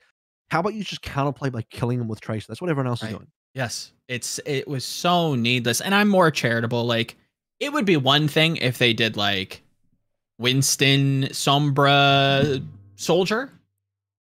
Like, okay, I'm a little bit more charitable there. If you want to pick the worst Tracer, that's fine. They did do that. They did Winston. They did play that a little bit, but they also played the Zarya pick, which I think is a just fundamental misunderstanding of like what she is supposed to do in this meta right now. Where like not only are you playing reactive because you've picked Sombra, but now you're even more reactive because you don't have another DPS pick to warrant any space creation. At least with the Reaper, I can make silly haha funny TP plays and double bubble my Edison player and have him make the space, right? I can Reaper tank. You can't Sombra tank. What are you going to Tracer tank? Maybe. I don't know. At least I'd be a little bit more interested in that. But, oh, God, this game was so winnable. I feel like Toronto has laid out the blueprint to beat Houston. In the preview, this is brickable. This is defeatable. Very brickable game. God, this was frustrating. I think the Sombra was such a throw. Brick down. I don't think any team should be picking Sombra right now, period. You know what? Yeah. If they kept Mirror on this team, they would have a 100% win rate. No, I'm joking. I'm just saying, like, it's weird how no one gave Mayhem shit for that, but they're crying foul for Naga. Anyway, past that subject. I'm not trying to bring heat on Mayhem. I don't think they deserve that. I'm just making a comparison here because it's weird to me, the double standards that exist. Because both teams made the right call. That's where I'll stand. Yeah. But yeah, Mayhem, like the team that I thought Checkmate figured it out because he was playing Tracer most of the series.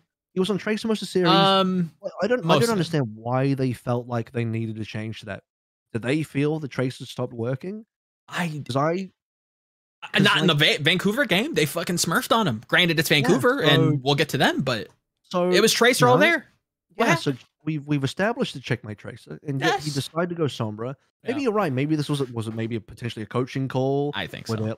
Because I refuse to believe Checkmate made the call where he's like, no, guys, I feel better on the Sombra. No, that's cap, because we've seen this shit Tracer and it was dominating. Yes. Unless he's just scared of Eris, But I don't know, man up. No one else, other Tracers aren't. They just ran at him. Yeah. No, I feel like maybe it is just getting a little too smart here. We're just like, oh no, we're gonna try and hack the Doom, like you said. Yeah. Also, by the way, EMP fucking sucks. Oh God, what a dog. EMP is top 3 worst ultimates in the game currently. God, no is it bad? I think it's top 3. I think Infrasight, legitimately, unironically, a better ultimate than EMP. 100%. Can I run something by you though? Because I think that like this is the only value I think it gives is like you hold it for the entire. You literally don't press Q and you just threaten Lucio player with EMP. You just go ahead and beat. Go ahead and beat. It doesn't remove beat anymore? No, it doesn't. It removes 40% of your current HP. So it removes 40% of whatever the total HP you have from beat is. Oh, it's worse than I thought. All right, never mind. Yeah, it is. So, here's another way. I think I might have already said this, but I'll just say it again, just in case you didn't know. EMP damage, the 40% HP damage, is affected also by armor. Mitigated by the 30% damage reduction on armor. Yeah. Ooh. That's nuts. That is nuts. That ultimate is so bad. Yeah, I think you told us that like last week, and it was nuts. PP poo poo. It is so bad. The worst ultimates in the game. Fucking awful. And you're picking that over Pulse Bomb, mind you. Yeah. Just keep that in mind. You want to know what ultimates I think are worse than that? Just above it is Meteor Strike, and just above that is Bastion's Artillery. Yep. Bastion's Artillery, straight up worst ultimate in the game. Yep. Then it's Meteor Strike, and then it's this. And before anyone says, "Oh, meter strike, great escape tool, cool." Winston also has one, but he can also go in and do everything else. Yep. It's like, oh wow, you're it's one of those things like, oh, your ultimate only lets you escape. It's that no maidens meme, but it's like, oh, no offensive. Okay, cool. Yeah. And by no means are we like we're not judging a hero's pick based on their ultimate viability or efficacy. What we're saying is the pick demands that you play reactive, which is proven not to be a successful like line in Overwatch history. It demands that you operate in a very difficult time window, which has never been proven to be a successful line in Overwatch history. And if you don't do that, you have no other like play. What are you gonna do? Hack the Lucio? How is that a win condition? What are you gonna do? I'm not saying Doomfist sucks because meter strike sucks, or am I? Doomfist does kind of suck right now. But what I am saying is like, I mean, it works in Doomfist kit, but it's basically like, here's an ultimate that only lets me escape. Is my argument. Yes. But back to Sombra, yeah, EMP is just like, how many teams just eat an EMP and just like don't even give a fuck? Like, I don't know what like. The only way to make EMP a good ability is just to make it a 6-second hack once more. You know, like the old one. I don't know. I explained in my Sombra video why EMP sucks. Go and watch that if you care. But yeah, I mean, Florida. I think someone has had really good looks on picks that are not Zarya. I'm not saying that Zarya sucked. No. You're right about the whole Zarya synergy thing. That didn't make a lot of sense either. I think Florida should have just looked at when was their game? Was their game before or after Washington's game? Because Washington, I feel, after. This was Sunday versus Friday. Washington throttled Atlanta. They revealed the blueprint. This is how you fuck Doom. Right. It's a blueprint titled "This is how you fuck Doom." Yeah. And Florida just like, no, we're just gonna ignore that. It's mind-boggling, and by no means is this like I think checkmate Sombra was bad. I just don't think the hero should be played. Period. Right. It's not like I just think it was I think Florida, as much as I will give them credit for being a little creative, I think this was just a complete swing and a miss. I also don't think that teams in general, and Florida is leading the way in this way, are using tac visor correctly. I'm tired. I am so tired. AVRL, please, you have to help me here. I am so tired of people running in with tac visor and either getting nuked or slept into no value. First, I have to know what you think the correct way is, and then we'll talk about it. As gross as this is, as nasty as this is, and I hate saying this, I kind of just want to use it for space, like a zoning tool. Honest to God. I think. Yeah, here's the thing. Visor and Nano Visor is slowly becoming the next Dragon Blade. And what I mean by that is, here's what happens. Here's Genji gameplay. This is also maybe explaining why Genji pick rate is about to go down. Yes. Also because Trace is starting to get really good again. Is, even though nothing's changed, is that, except that people just figured things out, is that basically Genji you when you don't pull Blade, people are looking at you, but they can't kill you because you're poking from a distance. You're fine. Yes. And you're deflecting, you're doing your things, you're dashing away, you're not aggressive, you're not committing. Pull Blade, you instantly commit. Once you commit, you're in the middle of the enemy team. Everyone looks at you and you die. 5 people turn around, you die. Visor's becoming a Blade because, like you say, people are just running in with Visor, and 5 people look at the soldier and he dies. Yep. I don't know what the correct way is, because the other problem is when it goes well, you get the 5k Dragon Blade, and when it goes well, you get the 5k Visor. Teamfight win. And Nano helps you because you get 400 effective HP. You're like a tank now. You get to run in with 400 HP. It makes sense. I don't know. I think flanking is the right way. I think flanking is the only like super guaranteed high value way to Visor, because even if teams turn around for you, they've at least turned around, which gives the rest of your team a chance to do something. So, but none of this up the middle shit. I'm tired of just up the middle running through your team. I think I saw Glister do it. I've seen. I'm gonna put a high dollar amount on Hydron doing it in this game. Dude, if only Getamaze was here, he would have taught Glister better. The thing is, like, I feel like Visor is not even Visor is now psychological warfare. That's what it's for. Like, maybe you can like scare some poor schmuck into giving up his beat. He very likely doesn't need to, because like all that needs to happen is like, you know, like soldier is like, oh, I got free vision of the Ana. Nice, let's Visor and dance so I can avoid the sleep. And then there's like a fat monkey going like, what you doing, bro? Why are you looking at my girl, man? What up? Like, and it's impossible to just kill her. Just like and I mean, even then, like, this has been effectively like a glorified diva bomb at how well people have been positioning against it. They hear, you know, whatever the hell Soldier 76 says these days, and they all hit for the hills. And like half the time they're just standing there like, still, I got you on my side. It's still the same. Sure, whatever. But I play with the sound half off anyways, or I'm going deaf. Whatever excuse I can come up with. Like everybody's positioning, everybody's positioning so well that like it feels like a coin flip at the time. Nothing happens other than zoning. Unironically, one of Hydron's best like tack visors in this match was, I think, on New Queen Street at the end, where he's zoning them off the point so they can get better positioning. Like, dude, that's the thing. Like, this is. And honestly, let's call a spade. And this is not necessarily on Hydron, but could also be like a miscommunication. I think it's the league. How the Mayhem internally communicate, like what, because like Visor needs deterrence from your like other threats in order to like divide attention, right? Like you can't just go like, I'm a Visor with like a nano, I'm making it happen for myself. In that, Genji Blade's probably even better. Getting shit off the ground by yourself, but like you need to tie up the rest of the squad and then probably find a flank so you can get the tail, right? Yep. But my God, it was I'm gonna specifically say not Hydron, but Florida Mayhem Soldier feeding their brains out, bro. Like that shit was just like, it was basically a dinner bell, and Hydron was the feast. Like, yes, that shit basically never worked. Is Yiska roboting out? For yes, I think Yiska has molded his voice mod into existence, and now he's slightly Darth Vader. Let me try to fix. Just go ahead. Yeah, go ahead and play with it. The good thing is it's not going to be on the recording. You are my father. Yeah. So does it work now? Yes, you're good. Okay, right.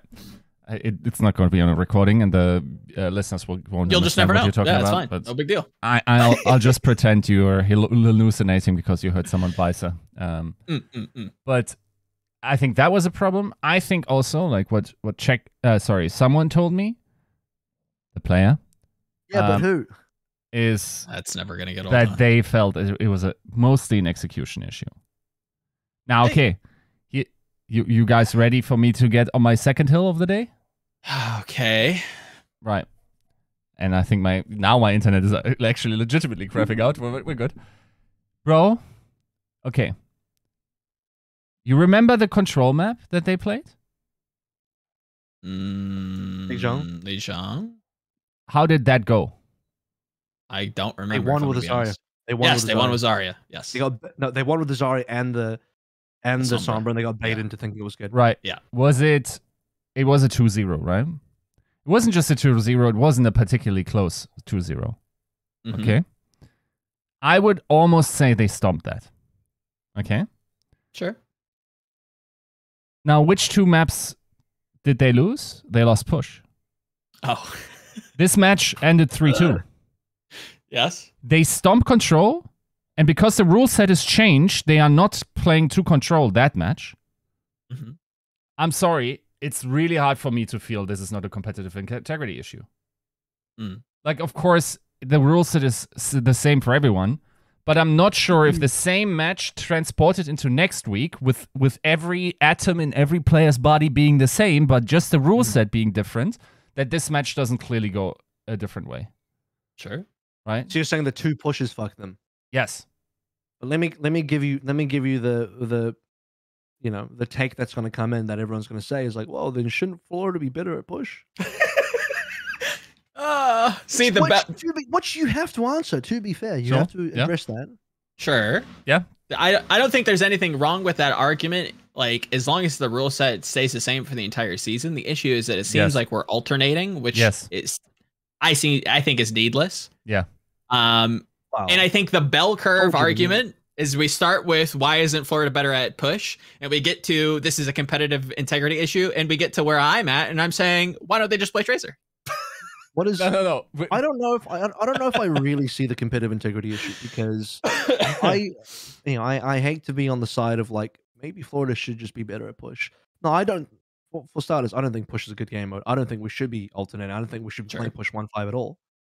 But because we are and everyone is, I don't know if they're allowed to.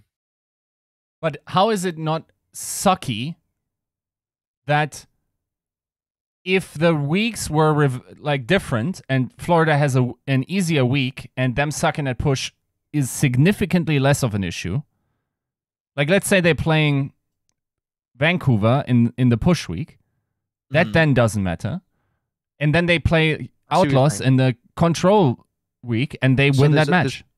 So there's a little bit of an RNG issue here where, like, let's say you're saying because they're weaker on push, but they got their harder game on the week that they're weaker on push. Yeah. Right? Whereas if they got Houston in the week where they only play push once but play control twice, they would have won. And if they played Vancouver this week, then it doesn't fucking matter because they win anyway. I see what you're saying. Now, can I add another question? Who does this appeal to? Other than the one developer that developed the 2 maps, and we're once again like trying to make people feel important by introducing shit game modes that nobody really enjoys playing, other than Backbone. Probably did take more than one person, but what I'll say is, like, obviously they're trying to. Here's what I appreciate the league is trying to do. They are trying to not have control be the most important game mode anymore. Oh, now I don't think push should be the most important game mode either, but they're trying to shake things up so that when we're not just, this is arguably the worst solution they could have taken, my friends. Like, it's not. It is a band-aid. Look, it is a band-aid. It is a band-aid fucking solution, because there's one thing we talked about pre-show before we even started recording. That's where the real shit goes down, and we talked about the fact that we actually had 5 game modes, but 2 CP died. And the more I see push, and this is some blasphemy, some sacrilege coming out. The more I see push, the more I want 2 CP back. Oh, here we go. Yeah, he's saying I don't hate it. Just to support you for a second, I don't hate it, but I think there are some like fundamental things that need to be changed about the map architecture of 2CP. I don't think the game mode was inherently bad. I think the maps were bad. Well, the game mode, the push maps are bad too. I don't disagree. But I think I'm more charitable to those than the choky nonsense that 2CP gave us. Fundamental issues in both game modes. The fundamental issues, I think, in 2CP are a little bit easier to address. They're easier to address because, at least I think they're linear in why they're bad. But like push is exponential in some of the shit that goes on. Very messy. Yeah. And that's exponential is like holy shit. That can be a tough one. Here's the difference between push and 2CP. In 2CP, a bad team can drag out the map into me having to care until the very last moment by throwing points on the bodies on the points and like keeping the stall going forever, and that's really tiresome. For push, they front-loaded the suck, and once it's 3 team fights going in one direction, especially if it's the team that's the one expected to win the map, I am now off to the toilets because this shit is decided as fuck. 3 team fights coming back from that feels absolutely impossible. Needless to say that the map architecture actually forces compositional variety way down, because look at that Mayhem match where in specifically the first map, I think Mayhem must have won 1 or 2 fights more, but they got less objective time out of that because they have no chance into like contesting into that ridiculous high ground that is like set up at like 2/3, and you with always fighting in that I don't want to say catacomb, but you guys understand, like the roofed part of the map. Like the neutral long tunnel, right? Like if you're at a point that everything else is so bad that you'd rather abandon the objective than to fight it, then there's a fundamental issue with the map. Like, it's the 5% just feel so off, especially, oh man, I don't know. You know what? Like, yeah. Colosseo has the unfortunate reality of both being an awful map and an awful game mode at the same time. Yeah. Because at least New Queen Street, I think, is a good map. Yeah. Bad game mode, but a decent map. I think it's well balanced, it flows nicely, makes sense. There's no bullshit areas in the map. Colosseo is fucking bullshit from start to finish. And it's also a shit game mode. Yeah. It's actually just like, it's suck multiplied. It suck squared, really, is what it is. Yeah. It's like Volskaya. No, Volskaya is actually decent. Volskaya. It's sorry. It's Lunar Colony. The worst map on it used to be what Horizon's fine. Shut your mouth. No. you shut your whore mouth. Horizon was fine. Okay. No, it wasn't. I'll forever be scarred at like the Paris was the problem, and also the map too. Oh, no, Paris was bad. Yeah. No one even got the joke. Oh, there. Paris. Yeah. Double entendre. Oh, I know. So I get you. See, if Get Amaze was here, the map would be better. It's all Avala's fault, really. If Avala just kept Get Amaze, I think Paris would have been a good map.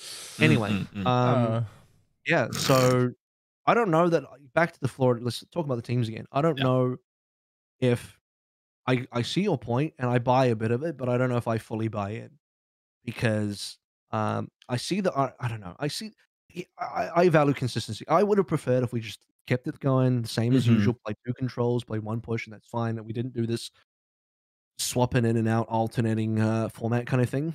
But at the same time, I have to give respect to what the league is trying to do by shifting things up. But then again, you know, if I have to really get into that debate, the solution would be then just fucking keep 2 CP so that we can have 5 game modes, and then control is not the most important game mode. You know? Or you take the game mode that most people like and double that up, like escort, and then you eat the 1 in 1,500 chance that you have to replay the map because they draw. Right, yeah. It is like virtually undrawable for the most part.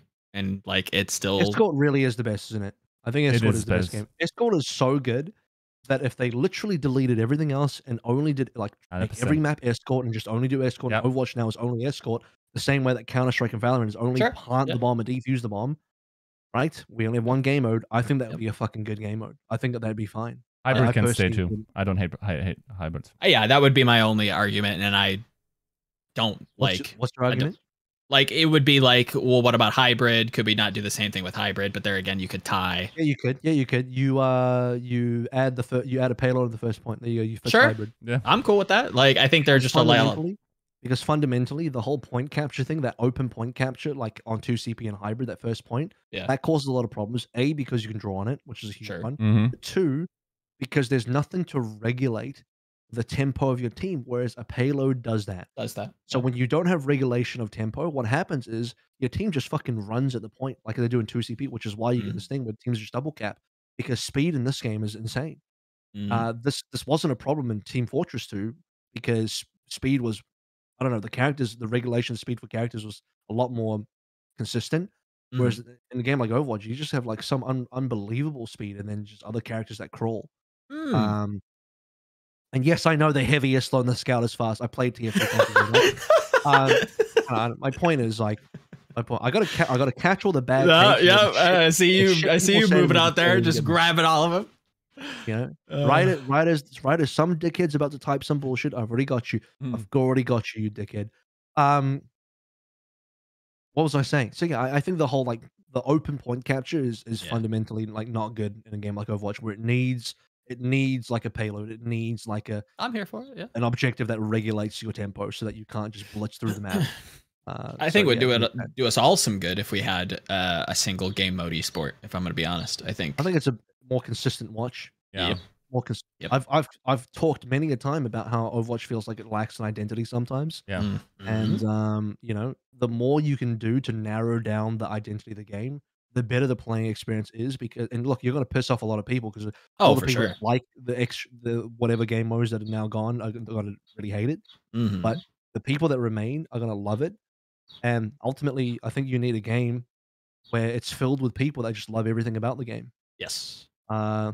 Which is where you have very focused games like Counter-Strike succeeding because it's an extremely focused game, and all the people that don't like it aren't gonna play it, but fucking that's fine. That's perfectly fine. They don't need to. Yeah. Because it's gonna be filled with people that love it. That's what you need in the game. Mm-hmm. All right. Agreed. Next match of the day. Yes. Should we go to Glad's Dallas?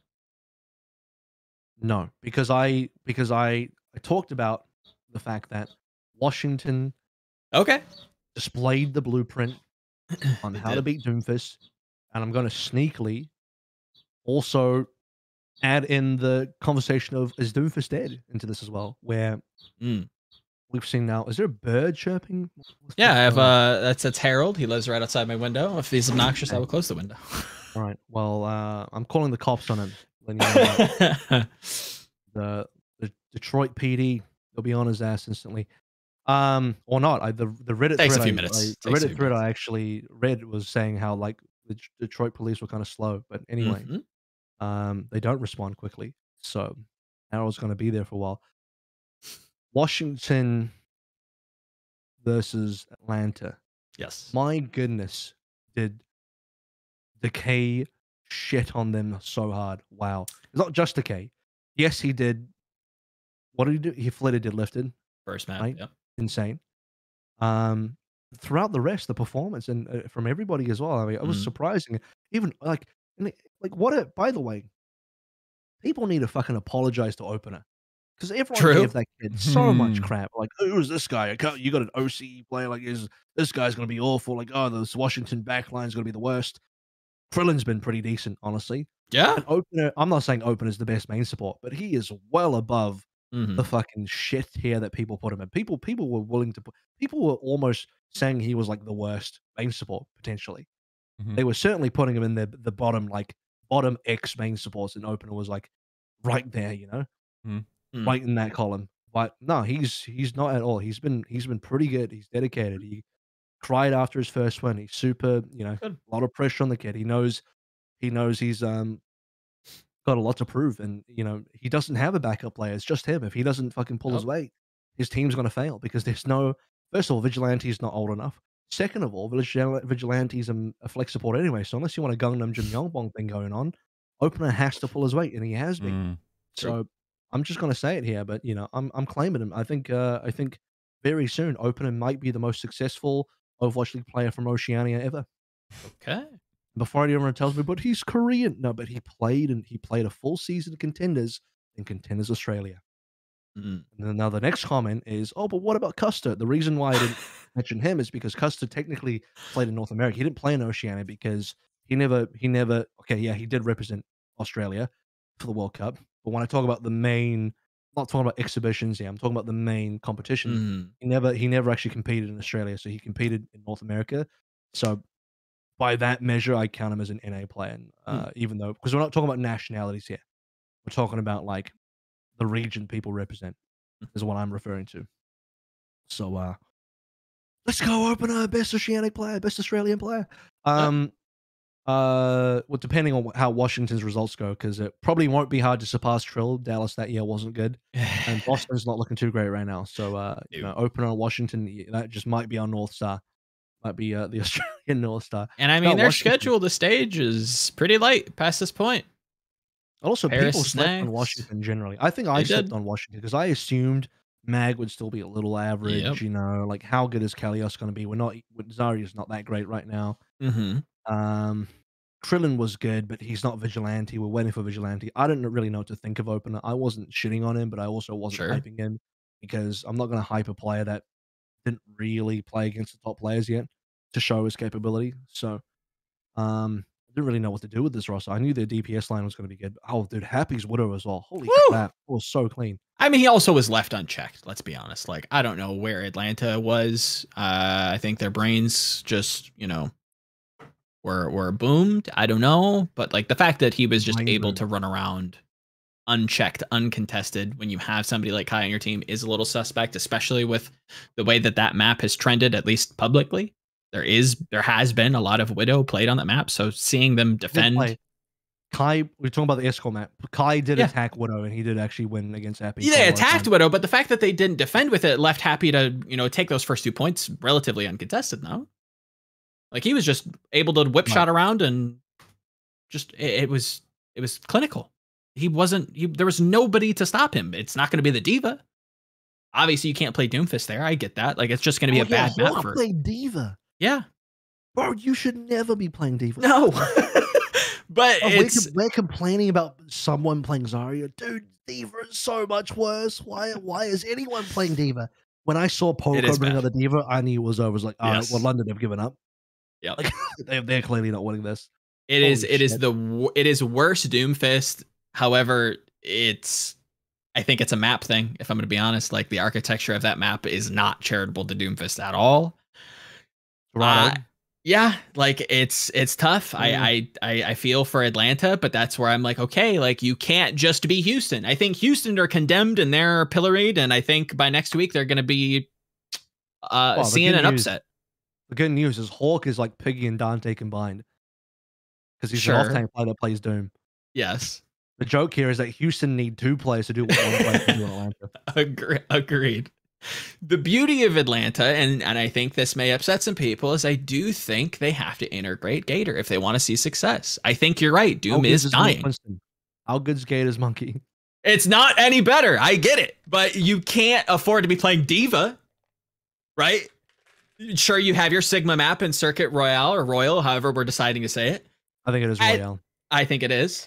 It's not spelled that way, but it is what it is. Like, Atlanta at least has an out. Houston is cooked. Houston got exposed by Shock, mind you. Toronto. It's Shock. And Toronto. Oh, Toronto and then Shock. Oh, Shock fucked them hard. Yes, they did. I mean, Proper was always gonna. Proper on that Tracer was always gonna. For all the doubters. For anyone that thought Houston was actually gonna have a chance there, tisk. Should have known better. Atlanta, Nero tried with the Tracer. I don't want to just say he got gapped by Decay, because Nero did really well. Who did he destroy? Nero destroyed somebody's Ana recently when he went. Okay, yeah, but that's NYXL, not a team right now. No, I mean, I think he had a minor underperformance where Decay has been just at a very high degree for Tracer. Per my article, I did a little stats dive. This kid has been pounding for 5 years straight on Tracer, and Nero had an underperformance. Let's call it what it is. He gapped him. Dude, you know what else? You know what else? Deservedly, I had a lot of praise for Ultraviolet. I think one of the best rookies, one of the best Anas that we've seen. Yep. But my guy was on Respawn Simulator. Not even entirely his fault. No. There's only so much you can do when Decay's on form. When Decay is on deadlift form, I pray for any soul that goes up against that. So, I mean, dude, Ultraviolet dying to Decay was like Myeongbong dying to Nero on steroids. Yes. Wow. It was... And that's where it sucks to eat this L, but at some point you kind of need to Eska yourself and just play Counter Tracer and just get in his way. Like, and that sucks to admit. Oh, you're about to say Sombra. Yes, you do need to just play the worst hero or just pulse bomb yourself. I don't know. You just got too many memes to count, but like, you need to just get in this enemy Tracer's way. Try to give your flex support some space, because you're not getting the same value that he is. Let's just call it. It is what it is. The numbers don't lie, folks. When you deadlift versus what Nero showed you, you can even see this in the eye test. I trust Reddit with this one. I think anybody, you cut the names off, I think you can tell who's playing who. It's pretty clear. Yeah. When your biggest difference maker, and I think Hawk's Doomfist looked really good in week 1, when teams were still figuring it out. But Ultraviolet is probably, either covertly or, if you've been paying attention, overtly been your biggest difference maker. When that guy literally can't play the game because Decay has him on lock, like, to the point where like Ultraviolet spawns, dies to Decay, spawns, dies to Decay. Like, it's not even funny at that point. Like, he just can't play the game. Your Ana is permanently dead. What can you do? And this is ironically Atlanta, the team that are so good at killing at Anas, and now they are the ones unfortunately feeling the heat of having their Ana constantly be dead. And Tracer like hard fucks Doom as well. And I think this is where like you're starting to see the death of Doom. Like, that's the argument, right? Is Doom out of meta? teams playing Doom just wasting their time now. Like, it feels Tracer like destroys Doom in ways that Doom just has zero options against. And I'm not talking about like casual Tracer where like a Doom will kill me when I'm playing the beta because I'm not a good player. But when you're going up against top tier Tracers, the kind of people that can still make a nerfed Tracer post nerf look good. I mean, Doom power blocks can only look in one direction. You can't keep up with a Tracer. Also, by the way, when you're blocking, you're an easy as fuck pulse target. Extremely easy. And Tracer's damage is just so reliable in Doom. No armor either to block anything.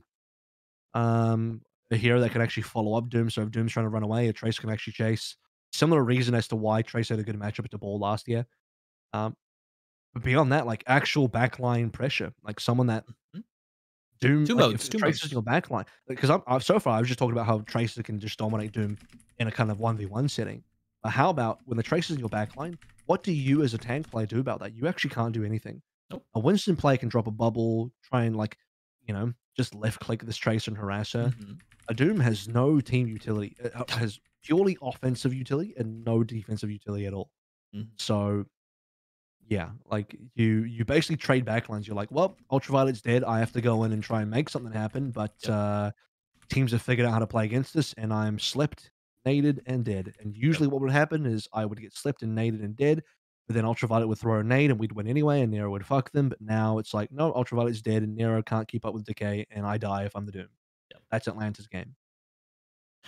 Yeah, Doomfist is rigid in the modes that he can play. You either are in and you have to commit resources to going in, or you're out trying to peel, which is not ideal, and you commit resources to peeling, which means that you can't be in committing resources to peel, right? Whereas Winston can play in that middle ground and try to hold space and try to create, and maybe, stepping outside of the bubble to peel. Like there's multiple modes there. There's multiple modes for Tracer. It's also the reason why I dislike the Sombra so much, because it is one-dimensional. The overarching thing here is I think Washington have cemented the blueprint on how to stop a lot of these Doom abusers. And past that, I think they are growing as a team. What I wanted to see coming into this match was Mag finding his W key. He needed to create space. He can't just counter bubble. He can't just play reactive. This team has to have some ground to work with. And look what happens when he finds his W key. The Decay's there, waiting, welcoming. God bless you, son, and welcomes him into the fold. Like it's a Godfather movie, right? Like I have a warm / hot take here. Okay. I actually think Atlanta's the better Doom team compared to Houston. I agree. No, I don't think that's hot at all. All the Houston fans are gonna get mad at that comment because I get it, guys. I get it. Pelican's on your team. He's amazing. I think he's one of the best players in the league. I don't think Echo's it, by the way. I don't think Echo's a good hero. Well, I think she's okay, but I don't think she's defining. And by the way, she's struggling as much as Genji struggles in a lot of cases. We're not here to talk about that. I think Hawk has been a phenomenal Doom player, especially if we compare the week 1 performances. I actually think Atlanta had the better overall Doom setup going on. Like, agreed. Their shit was pumping a little bit harder. I mean, that's maybe a hot take. They could be very, very similar. It could be 1A, 1B kind of thing here. But the fact that Washington 3-0'd this shows that, if the quote unquote, what I think is the best Doom team is getting destroyed by Tracer, no one's safe. No Doom team is safe.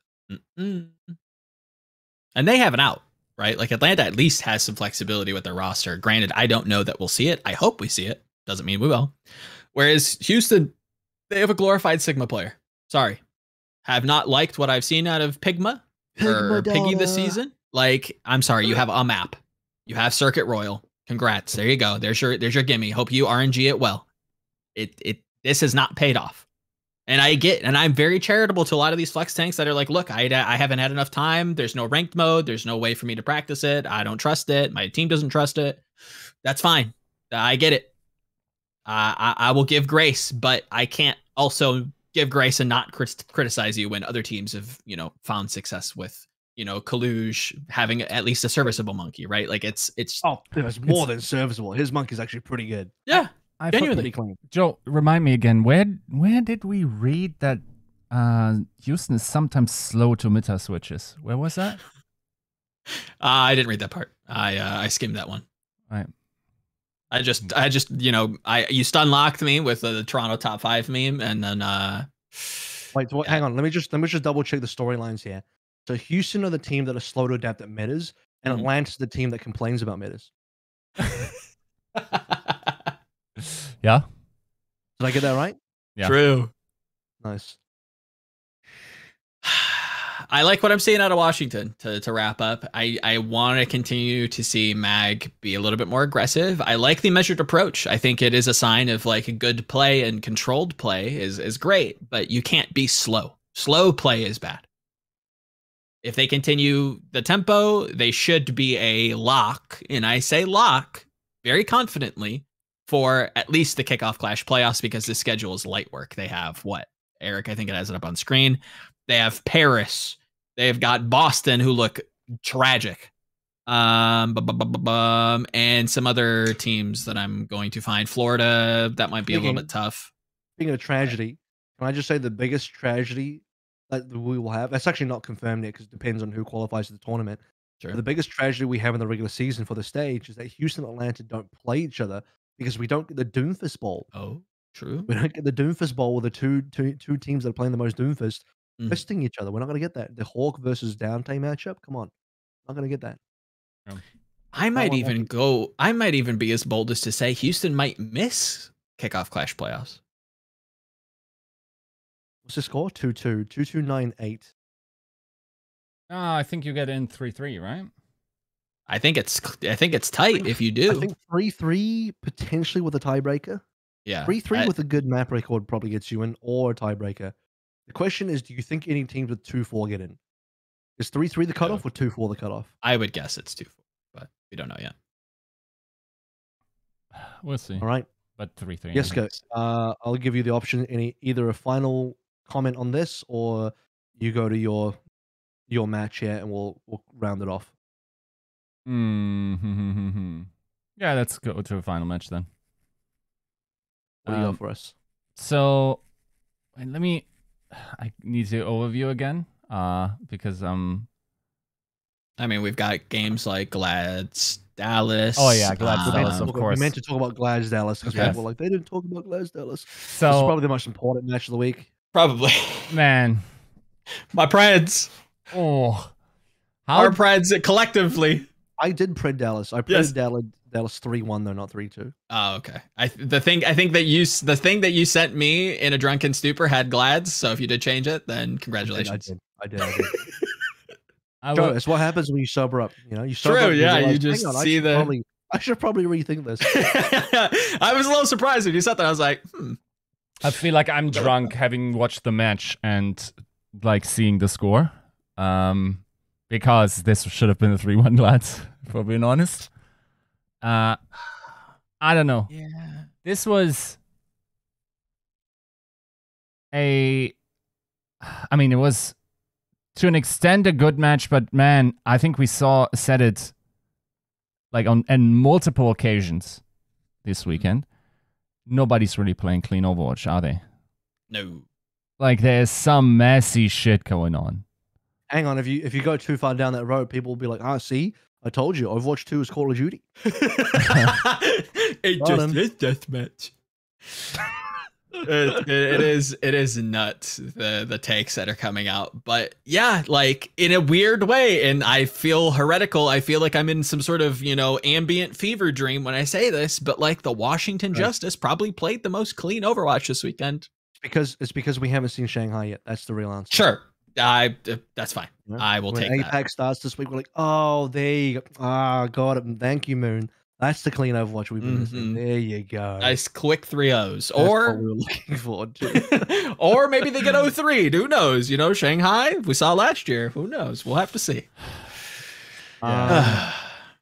So same thing with Dallas. You think it's a little messy. I think teams first of all, I think first of all, push makes the game messy, in my opinion. True. Push inherently is messy as fuck. Second of all, I don't know. No, this is too cop out. I was going to say teams are figuring it out, but I think that's too cop out. I'm going to take that back. I'm not going to say that. I think there's some grace there, though. I don't think you're too far off that like teams are still like getting their feet wet with the 5v5 and you know. No, I don't buy that anymore. We're 2.5 months in. No, 2.5 months in. People have had enough time to figure this shit out. It's more so like how team fights occur, because the other thing is we're playing dive, and dive inherently can be messy. Sure. Because it requires the most coordination. Yes, even more than goats, because you actually have to know what the fuck your team is doing when you can't even see them. You have to coordinate with your team without being able to see your entire team. That's hard. Whereas goats, you see everybody. You just have to coordinate cooldowns. Here, people have to aim. Can I just say, like, Glad's running a Doom? I mean, I just gave my big speech on Doom, but man, Ryan tried to pull out the Doom, and I feel like his Winston's been good, but he's just really forcing this Doom. Yeah, and this was even like evident, like even watching the co-stream, remembering the match against New York, like they forced the Doom on first fight control and then immediately swapped off it. And it was just really odd on like when they're playing it, when they're not. I think maybe it has some relative efficacy versus Zarya comps, maybe. But even then, I'm still undecided because it feels like you still just get farmed. I don't know. It is very strange. I think they I would say Glads was the better team this match. I think Dallas, I am still not sure if they're like the front runners of this Zarya comp. I think they're the they are. I don't surely. Who else could be the front runners of the Zarya comp?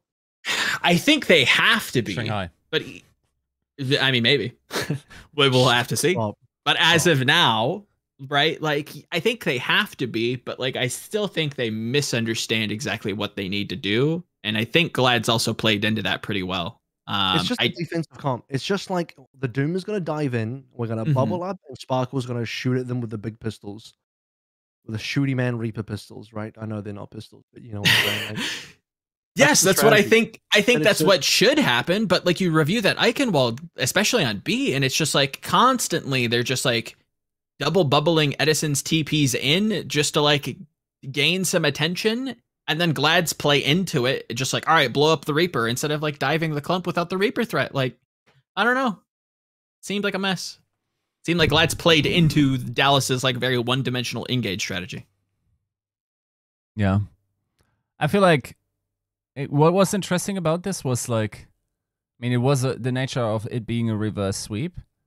And like in the interview, they like Hanbin said he was like personally very angry at the first 2 matches, and then channeled his anger. And I believe it, seeing that Eichenwald, because my lord, did this man just lose solo grabs and like pull it out himself. Yep. Like there was 2 occasions, both times I think on bridge, where he just like refused to lose. Yep. That shit was nuts. Right, boss. And it's also like, he was like to me, oh yeah, I knew they didn't have ultimates. I looked at the footage again. It's technically true that they didn't have ultimates, but only the members that were like 5 seconds out from spawn, those did have ultimates. So both Genji and Soldier had ult up. They were just like respawning, and he's like, I can kill them quicker than they can run. And like, he just like fucking yeeted it, and it worked, right? And they I feel like they won the map based on that. So I think like Hanbin was probably a standout player for me there. Yeah, I don't know. It feels like, okay, here's the APAC problem. Okay. You know how we can with relative confidence now say that whatever meta APAC chooses has a higher likelihood of being the better meta. Okay? You guys hate that? Sure. They're about to pick the same meta, but yeah. Yeah. But, I mean, then they're not really, because like nobody other than Dallas is playing Zarya, right? Like if APAC is actually playing Zarya, or not as much. I think Dallas is playing the most Zarya, but like plenty of teams have like shown Zarya looks on Ike. Yeah, but it's not like you have new go-to composition. It's not like the base from which you then work the rest of your strategies off of, right? Like Dallas played significantly more Zarya than. I think it might start to trend to be, if I'm going to be completely honest. Like that Paris game makes me think that like this is infiltrated like a virus into like the NA scrim bubble, and it will start to be, but I don't know. It could very well be. Now, at the same time, I'm like, yeah, it or like sort of originated in Asia. How good do I feel about Asia's ability to scrim this year? And like figure out metas at a quicker speed. Is it still Apex supremacy? AVRL? Tell you what, during the beta, O2 Blast finally got the beta keys. So yeah, for 5 minutes. For the 5 minutes that lasted of the beta, Apex scrim quality went up 6 by magnitudes. Now it's off again because Talon and O2 Blast had the beta. It depends on whether they. I don't know if the contenders teams have tournament access or just like normal beta access or both. If it's just normal beta access, then no, they don't have it anymore. But hey, APAC would have appreciated the short amount of good scrims they had during that time. If they were good, I'm not sure if those players were able to like immediately acclimate to that experience. They are also behind like 2 months. Well, you catch the fuck up pretty quick when you're swimming Shanghai every other day. True. Sure. And that's where it feels like if another team is way ahead of you in the meta, you learn really quick. It's only bad and slow if both teams scrimming don't know what the fuck's going on. I agree, but there's so much knowledge, man. Huh? There's so much knowledge to catch up on. Like I was talking to Wub because he has like sort of like the situation, but it's more than just strategy and like knowing, like having a feel for what it means to not have an off tank. It's also like now you have different movement speeds, so your muscle memory on tracking a soldier is off or something like this, because like they move differently and stuff. I think it's non-trivial to catch up in a short amount of time. Yeah, there's gonna be differences. I don't think it's impossible though. Just to clean up on the Zarya topic though, I don't know, because obviously you talk to Harman, he's like, yeah, I looked at APAC and I got inspiration from there. I don't know if I'm completely convinced that Zarya is like a predominant meta in APAC. I think some of the scrims that Harman would have been in APAC probably did play Zarya, but I guarantee you, like it won't be the main. This could blow up in my face. I say this and then I cast the games like, fuck, it is just Zarya, isn't it? But I'm willing to gamble that it's not going to be full Zarya. It's going to be a mixture of Zarya, Winston, and maybe even Doom, maybe not Doom. Maybe the APAC teams watched Houston and Atlanta get fucked, and they're like, you know what? Maybe not. Maybe we'll learn from that. Because hey, there's some disgusting traces in APAC. Just saying. Everybody knows. Ain't gonna be no Dooms out there. You want to play Doom into that? Doomless country. So. And I know Asia's not a country, folks. Please, Jesus. So yeah, I think Zarya works for Dallas and Harman because he's an exceptional Zarya player. So they make it much better than it probably is on average. It is hard. I've yet to see other teams get that kind of value on Zarya. I've yet to see other teams hard carry as much as Harman can on Zarya. Yes. And in a way, I think Harman has to kind of play a little bit more selfishly. He's even taking nanos in the team as well, right? Like it's not just nanos on Sparkle Edison.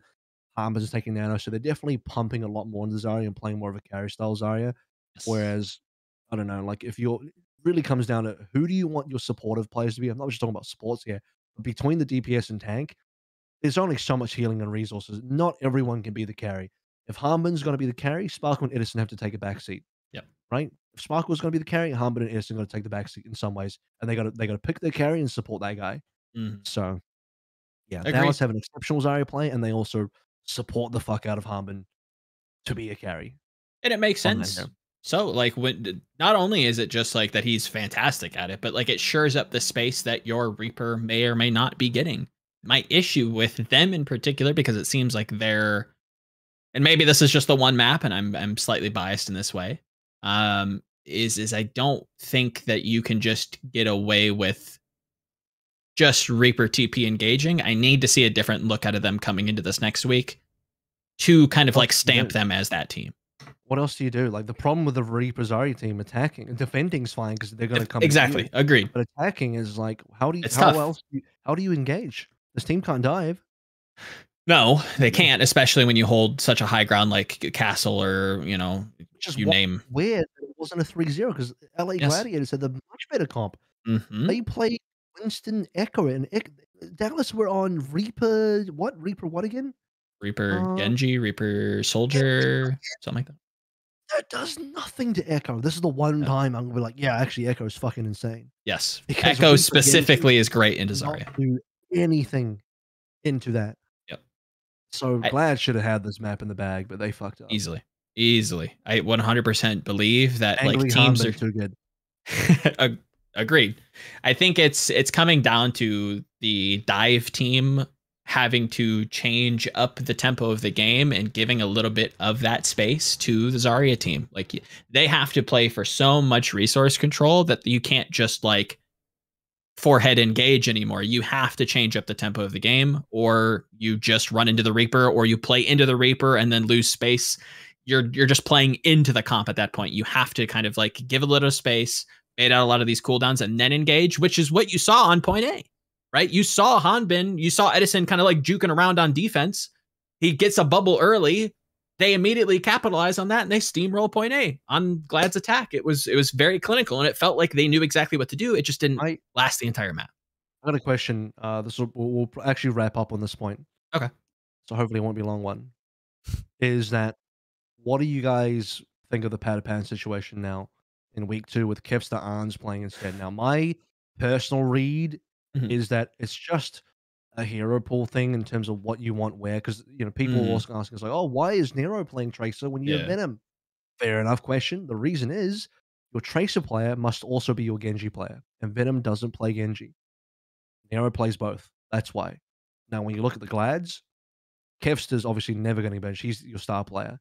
Arns can just be a full-time soldier, and then Kevster will be your Tracer Genji player, and Kevster's going to be better on those heroes than Patty is. That's my read on it.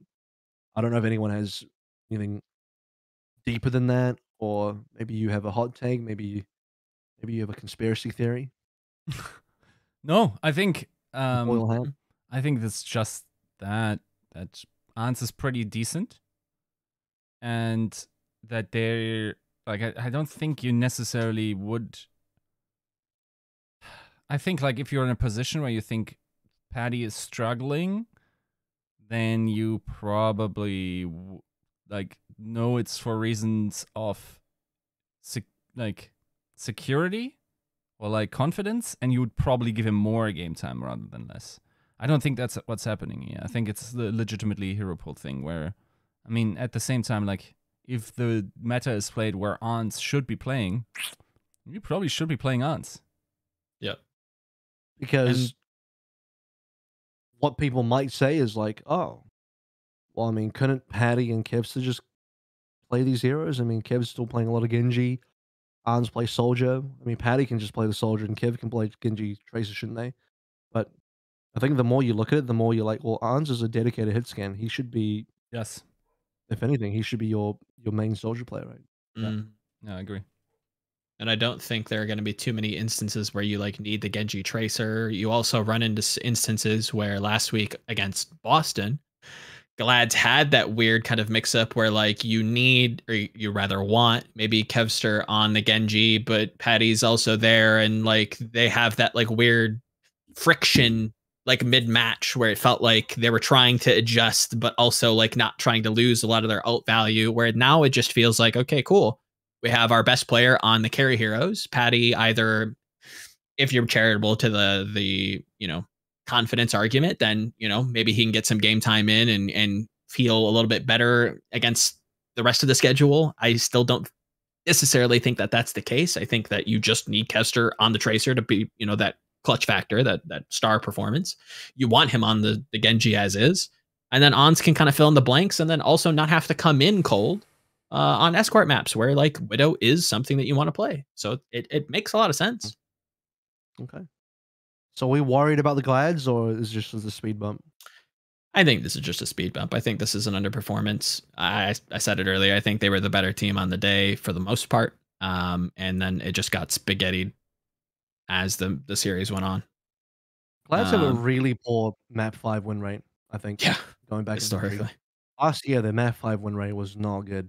Oh, And Atlanta was a lot of those spines in that record. A lot of I feel like I remember a lot of those map 5 to qualify, and Atlanta comes out and steals it away from him.